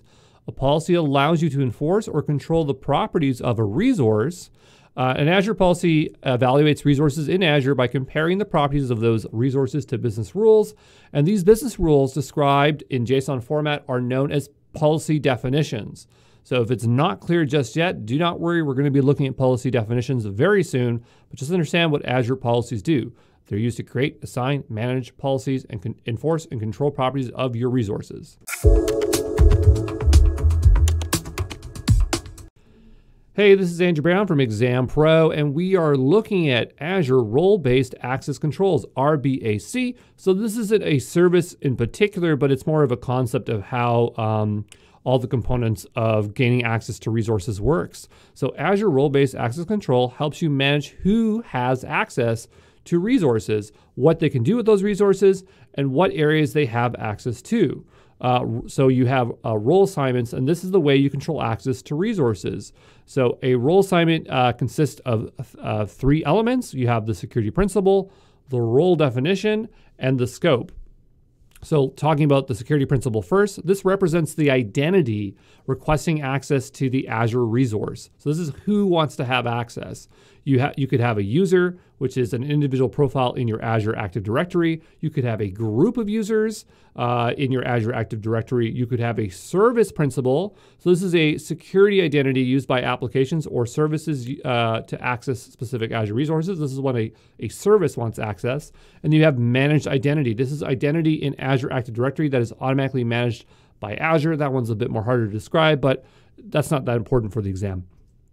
Then the last component here is scope. So this is the set of resources that the set of resources that the role assignment is going to be granted access to. So scope access controls at the management, subscription, or resource group level. So to explain that, the idea that I'm trying to get here is that you have resources down below, right? And that is what you want to gain access to. But you can set scope at the management group level, you can set scope at the subscriptions level, you can set scope at the resource groups levels. So just to talk about those three, management group is when you're managing a bunch of accounts, subscription is an individual account, and resource groups is a grouping of resources. So wherever you want to apply that scope, you can choose any one of those three there. Now looking at a role definition. So a role definition is a collection of permissions. And so remember when we were talking about a policy earlier, this is kind of where that comes in because policies are permissions. A role definition lists the operations that can be performed, such as the read, write, and delete. Roles can be high level like owner or specific like a virtual machine reader. And just to give you an example, so Azure has built-in roles and you can define your own custom roles, but I think you have to pay more to be able to do custom roles because that's through Azure Active Directory. But the built-in roles you need to know, which is owner, contributor, reader, and user access administrator. These are the four fundamental built-in roles. Now, look at the graphic there. We have the green and the red. So for an owner, you can read, you can grant, you can create, update, and delete resources. You can do everything. As a contributor, all you can do is read, create, update, and delete. You can't grant access. You can't allow other users to gain access to your resources. Then you have a reader. So a reader, as the name implies, can only read resources. They can't create up and delete. They can't grant access to other users.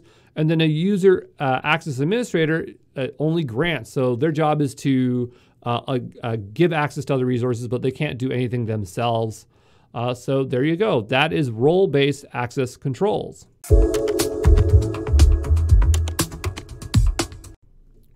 Hey, this is Andrew Brown from Exam Pro, and we are looking at lock resources. So as an admin, you may need to lock a subscription, resource group, or resource to prevent other users from accidentally letting other users delete or modify critical resources. So in the Azure portal, you can set the following lock levels. You can set it to be cannot delete.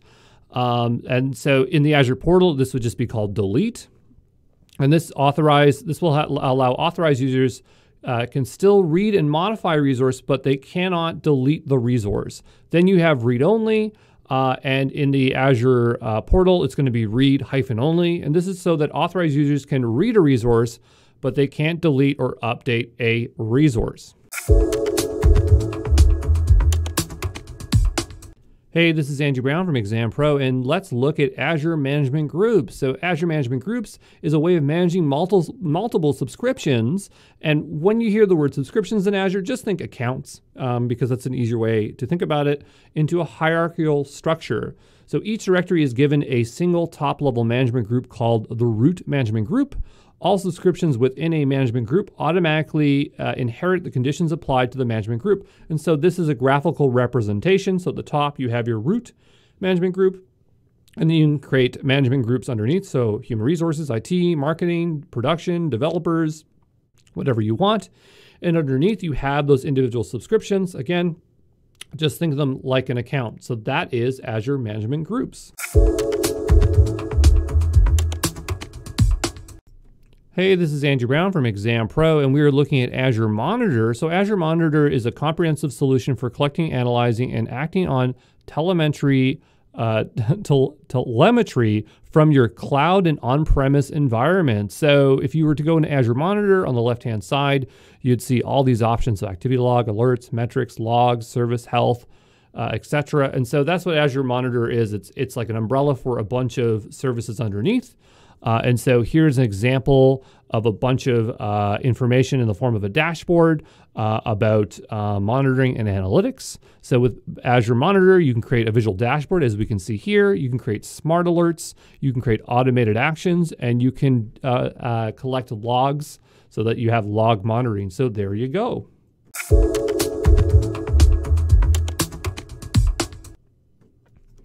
Hey, this is Andrew Brown from Exam Pro, and we're looking at Azure Service Health. So this is about information about current and upcoming issues such as service impacting events, planned maintenance, and other changes that may affect your availability.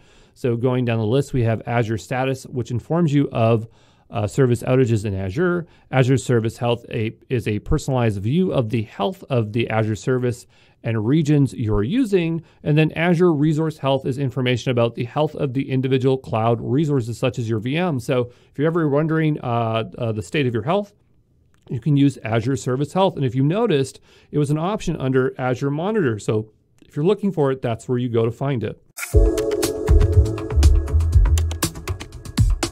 Hey, this is Andrew Brown from Exam Pro, and we are looking at Azure Advisor. So Azure Advisor is a personalized cloud consultant that helps you follow best practices to optimize your Azure deployments.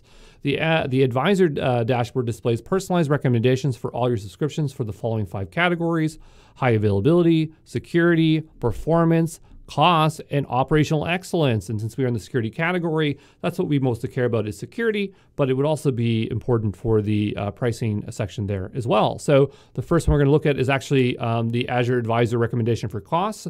So here you can see that it's telling you where the most impact can occur, and it'll even tell you how much money you can save if you follow its recommendations. Then you have security, and so here it has 21 recommendations. If we were to click into it, it would tell you what kind of things that you could improve in your system to improve your security. So there you go, that's Azure Advisor. Hey, this is Andrew Brown from Exam Pro, and we are looking at SLAs for Azure. So SLA stands for Service Level Agreement, and this describes Azure's commitment for uptime and connectivity. That means, like, if you have a web server, Azure's going to say, yeah, we guarantee 99.9% of the time it's going to remain running throughout the year. It's not going to go down. So that's kind of the idea behind an SLA. For Azure, SLAs are individualized per Azure service, so they don't have broad SLAs. You're going to have to investigate each service to figure out what the commitment of Azure is for that service. And the way we describe these SLAs in terms of uptime and connectivity is through performance targets. Now, a performance target is just a representation in the form of a percentage. So if somebody were to say to you, this service is 99% likely of not failing, that's called 2 nines. And then you have the 3 nines, and then you have 5 nines, and then you have 9 nines. And the higher this number goes up, the more reliable, the better coverage this SLA is going to give you. So you want something that has a higher number of nines. And it's not always just nines. It could be 99.95%. But just understand that when someone says 9 nines, they're talking about that last value there. And it is like one of the highest guarantees an SLA can give. I can't remember if there's like 11 nines. There might be 11 nines. But generally 9 nines is the upper limit.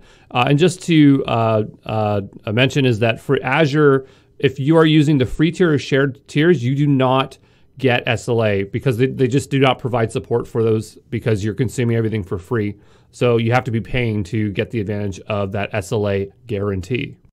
So I did say that the SLAs are service specific. And so if you want to actually go investigate, all you got to do is type in Azure SLA into Google, and you should be able to make your way to this page. And what we can do is we can click into any of these here. So if I go to database and we choose Cosmos DB, and we just expand our information here, we get tons of information about their SLAs. And then our performance targets are down here. So we have this for availability. This is for read availability. So they have a lot of information. As I said, it's for basically any service, anything you want, just click into it, and they have all that SLA information. So there you go. Hey, this is Andrew Brown from Exam Pro, and we are looking at service credits for Azure. So a service credit is when a customer would get a discount on their Azure bill as compensation for an underperforming Azure product or service based on the SLA. So those guarantees that Azure gives, if they don't meet those guarantees, then they owe you money. And the way they do it is through credits, right? So credits is just like virtual money. I actually don't know what a service credit is worth, but I just know that if they do not meet those SLAs, they're going to back it and give you your money back in some sense. So just an example here: if we have Azure Virtual Machine, remember a virtual machine is a server. If you had a monthly uptime percentage of 99.9, so if it was under that, then you'd get a service credit of 10%. If it was under 99, then you get a service credit of 25%. And if it was under 95, you get a service credit of 100%. So I guess what that means is maybe it's the cost of what you spent. But anyway, I'm not exactly sure. But I would take a guess that if let's say the uptime was under 95% and they're going to give you a service credit of 100%, maybe it's 100% of your resources given back to you. So if you spend $100, you get that $100 back. So there you go. Hey, this is Andrew Brown from Exam Pro, and we are looking at composite SLAs. So we had said earlier that different services have different SLAs. And the problem with that is that when you have different services, different SLAs, it's kind of hard to understand what the actual guarantee is when you use them in combination. And so composite SLAs is just a way of understanding what the actual SLA guarantee underneath is for the performance target. So imagine you have a web application, and that web application uses an SQL database. So the web app has a guarantee of 99.95%, because maybe that's the performance target for the virtual machine, and then the SQL database is 99.99%.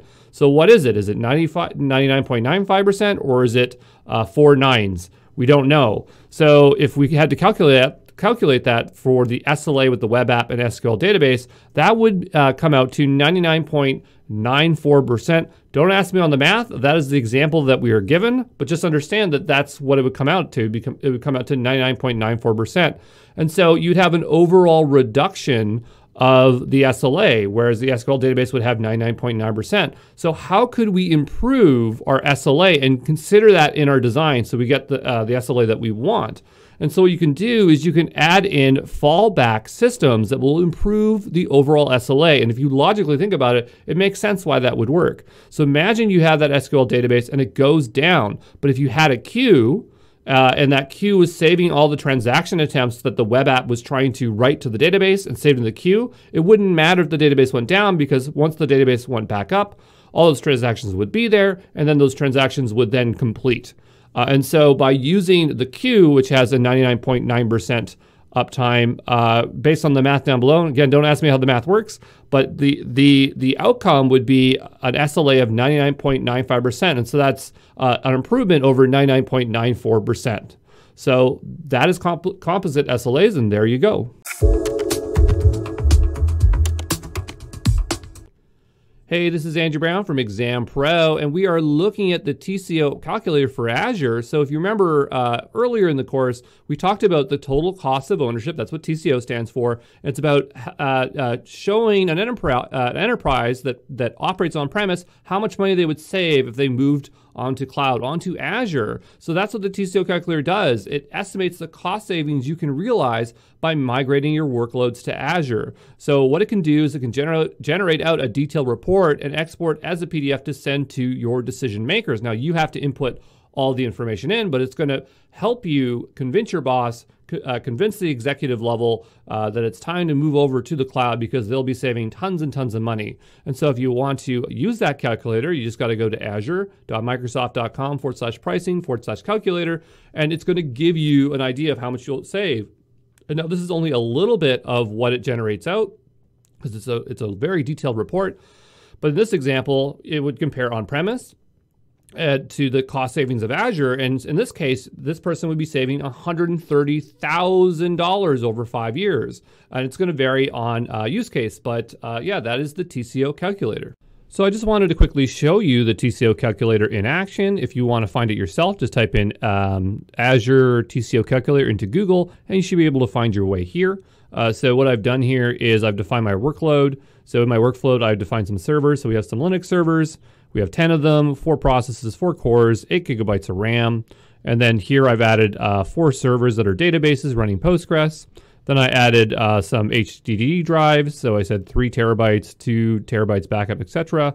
And then I defined some network bandwidth. So going on to the next step, we're going to adjust our assumptions. This helps us to make it even more accurate, the estimate. So we can choose our currency, some other additional features we might want to consider where we might save money, like using Azure Hybrid Benefit. And then down below, we can tweak some of our costs that we do know about for our on-prem. So there's a lot here to tweak it to make it more accurate. And then if we go to next, we're going to get our savings here. So just wait a moment. And so over a 5-year period, we should save $666.158. And you can drop it down if you want to do 1 year. We'll go to 1 year. So here it says $381. And we have a lot of graphics here, as you can see. And then down below, you should be able to download it. So you can just go ahead and download the results there. And that is the TCO calculator.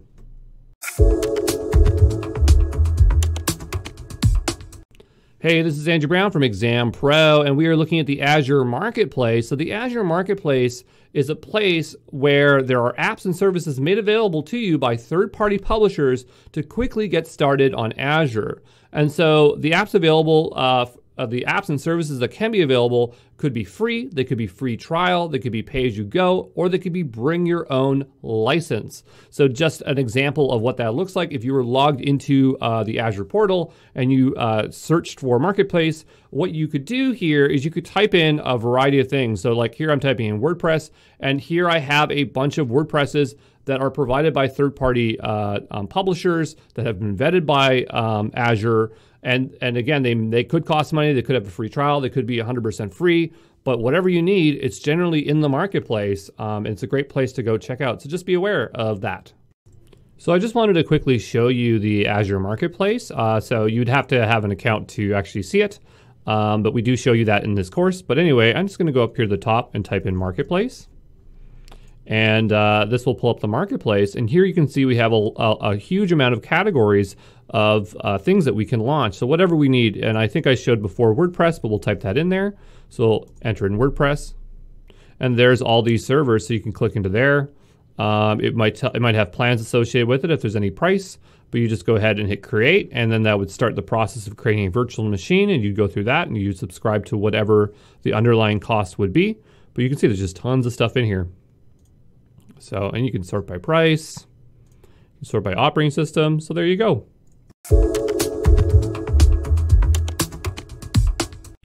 Hey, this is Andrew Brown from Exam Pro, and we are looking at Azure support plans. And so we have 4 support plans. We have Basic, Developer, Standard, and Professional Direct.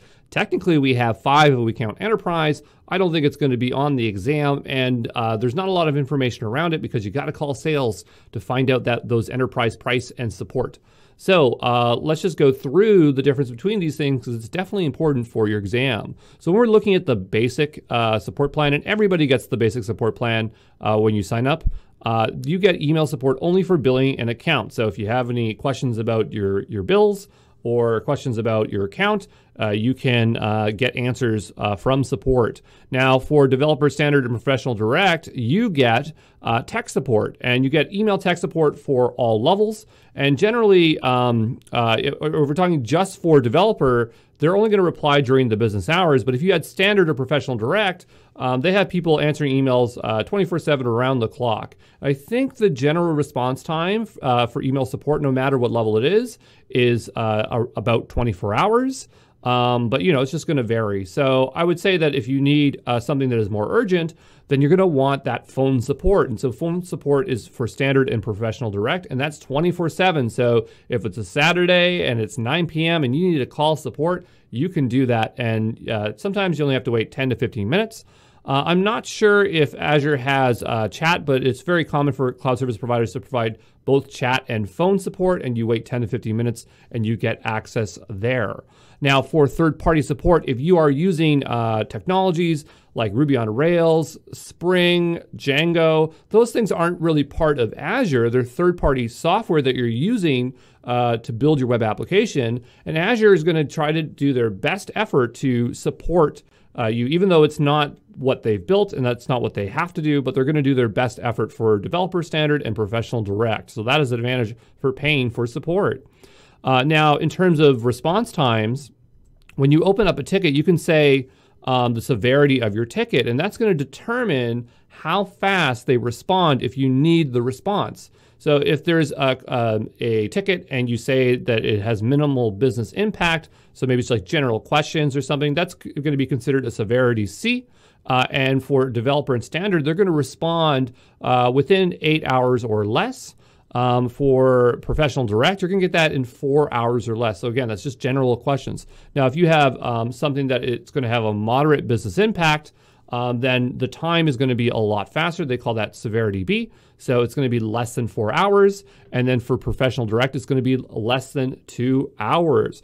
And so this would be if your production system was compromised, but it's not taking your business down. Now, if you have a critical business impact, that means your web app is 100% down and you are losing money by the minute.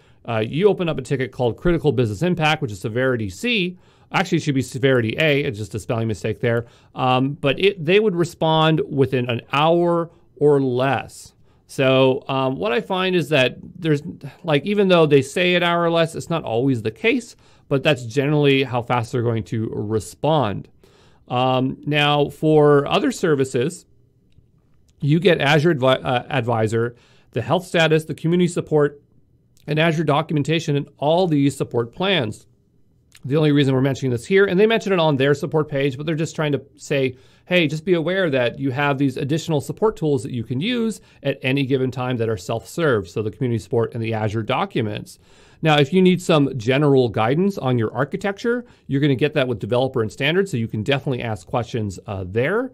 If you are using professional direct, you actually get access to a team, and in that team, there's a pool of people that you may get when you talk to them, where they'll give you a guidance, and they call those operational support and proactive guidance by Pro Direct delivery managers. So professional direct is called Pro Direct, and so they have delivery managers. I don't know if that means that they're developers, but the point is that they're going to put some extra effort to help you there. And then also you can actually access webinars led by Azure engineers. So that's really cool as well if you pay for the professional direct.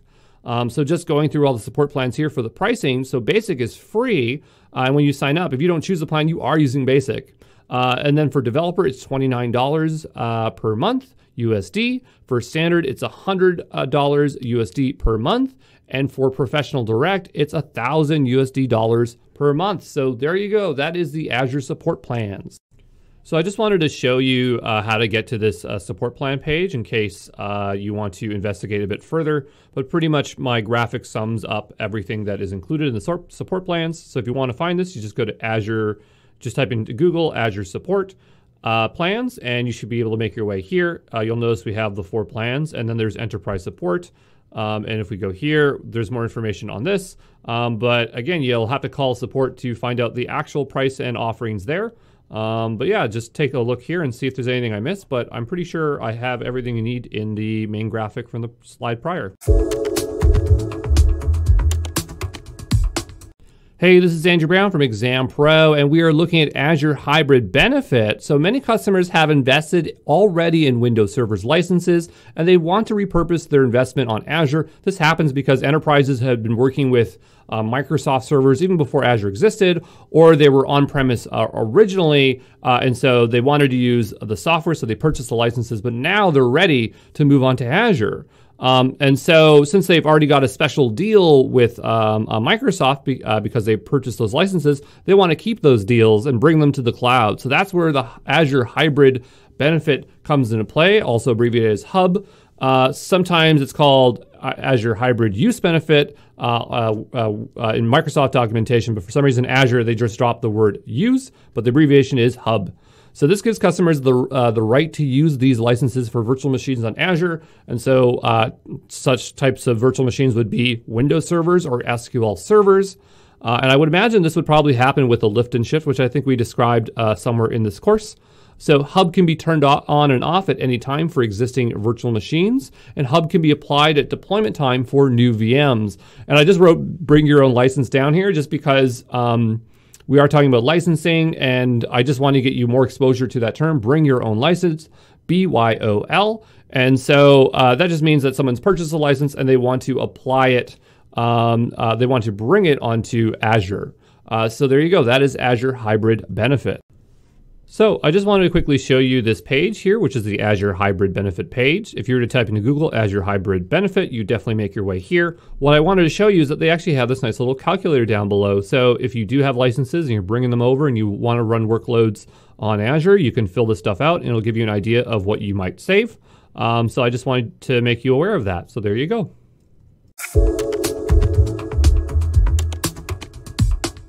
Hey, this is Andrew Brown from Exam Pro, and we are looking at Azure subscription. So an Azure subscription, I would describe as the equivalent of saying my Azure account. I don't know why they use the term subscription, because to me it's just confusing, but I always just try to reinforce that it's just your account. And there are 4 tiers of Azure subscriptions. The first is the free subscription. So when you first sign up, this is the account that subscription you're going to have.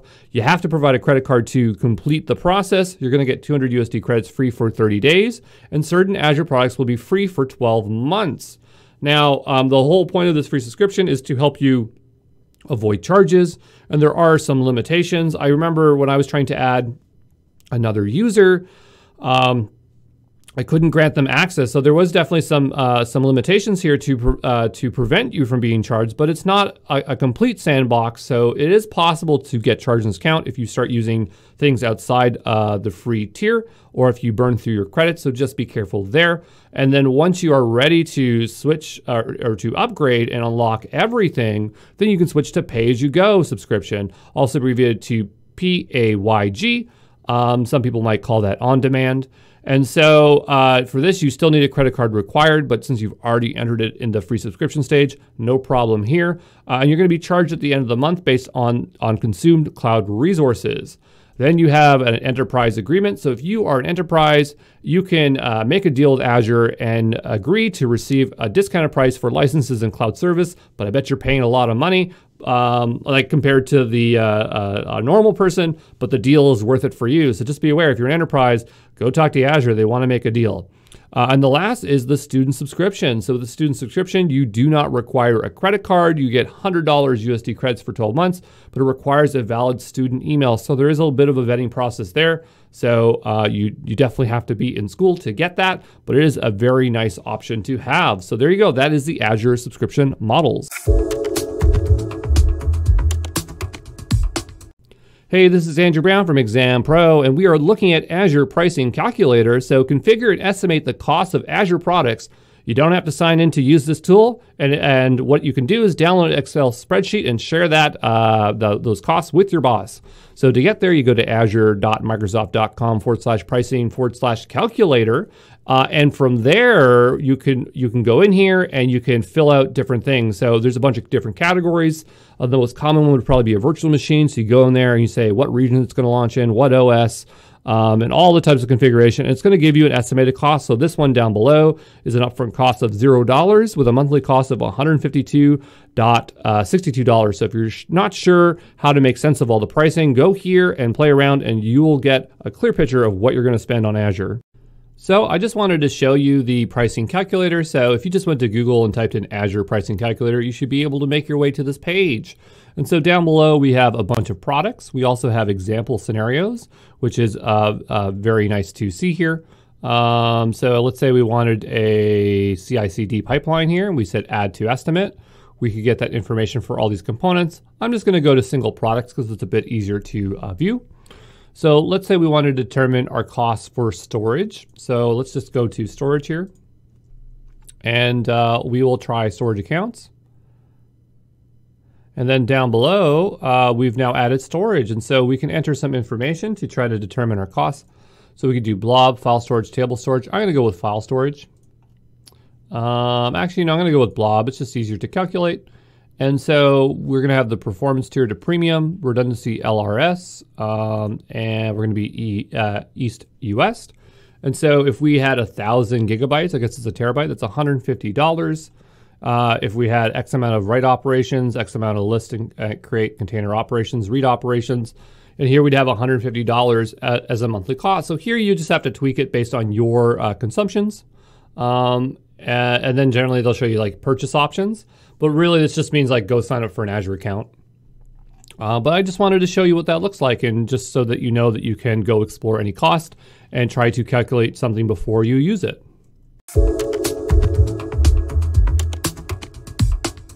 Hey, this is Andrew Brown from Exam Pro, and we are looking at Azure Cost Management. And so this service allows you to perform cost analysis so you can visualize the spending of your Azure cloud resources, but you can also create a budget under the service. So when you set a budget, you're going to define a threshold, and you're going to be alerted when you're approaching or you've exceeded that threshold. And so just to give you a visual representation there, that is for the cost analysis. So you can see you get beautiful graphs and you can drill down and filter that stuff out to really understand how you are spending stuff on Azure. So definitely check it out, and there you go. Hey, this is Andrew Brown from Exam Pro. I'm going to show you how to book your exam for the AZ-900. So what I want you to do is type in Pearson VUE Azure or Pearson VUE Microsoft into Google, and you should make your way to this page. And then what you're going to want to do is on the right-hand side, go ahead there and click Login. Then it's going to ask what certification you want. I'm going to type in the AZ-900. And so there is the certification there. Then we're going to see this page that's going to show us some intermediate information about the certification. What we're going to do is go ahead and schedule with Pearson VUE. Now there is with Certiport, but that's if you're a student or an instructor. We are neither, so we are going to be choosing the Pearson VUE mode. There's this drop down here that literally does nothing. I don't know why they have it here. I thought maybe it would change the price. Maybe it would change the availability if based on where you are, but we'll go ahead there and hit schedule with Pearson VUE. What's going to do is ask us to log into our Microsoft account. Mine is called Azure at exampro.co. It's the same account I created when I created my Azure account. And then I'm just going to put my password in there. We'll hit sign in. And then the next step is it's going to ask me to fill in my certification profile. So this is all personal information relating to me. And notice that you have to enter it exactly as your government issued identification so you can book the exam. So I'm going to fill this in and proceed to the next step, and I'll see you there. All right, so we're on to the next step here. And so we finished my profile step. We're on to exam discounts. I'm not a Microsoft employee. I didn't attend an event, so I'm not getting any cool discounts here. So we're just going to have to go ahead and proceed to Pearson VUE to schedule our exam. So just wait here a moment. And so now that we're on to here, it's going to ask, how do you want to take the exam at a local test center, at my home office, or private access cloud? I'm going to show you how to do it at a local test center. We might not have any options here, but we'll give it a go. And we're going to choose our language. English is the case here. And it's going to say the price and etc. We'll go to next. And so what it's going to do is it's going to show me locations that are nearby to me. So down below you have a graph and you have some stuff there. So we'll just take a look here. And so what I can do is I can click on a location. So I'm just going to choose the Mississauga Center. That one's pretty good. So I'm going to go ahead and checkbox that. And we're going to have to select at least 3 test centers here. So I'm going to choose this one and that one. And we'll proceed to next. And so now we have some options here to schedule. I want the Mississauga one. We'll have to go back to this one here. And then we will choose our time.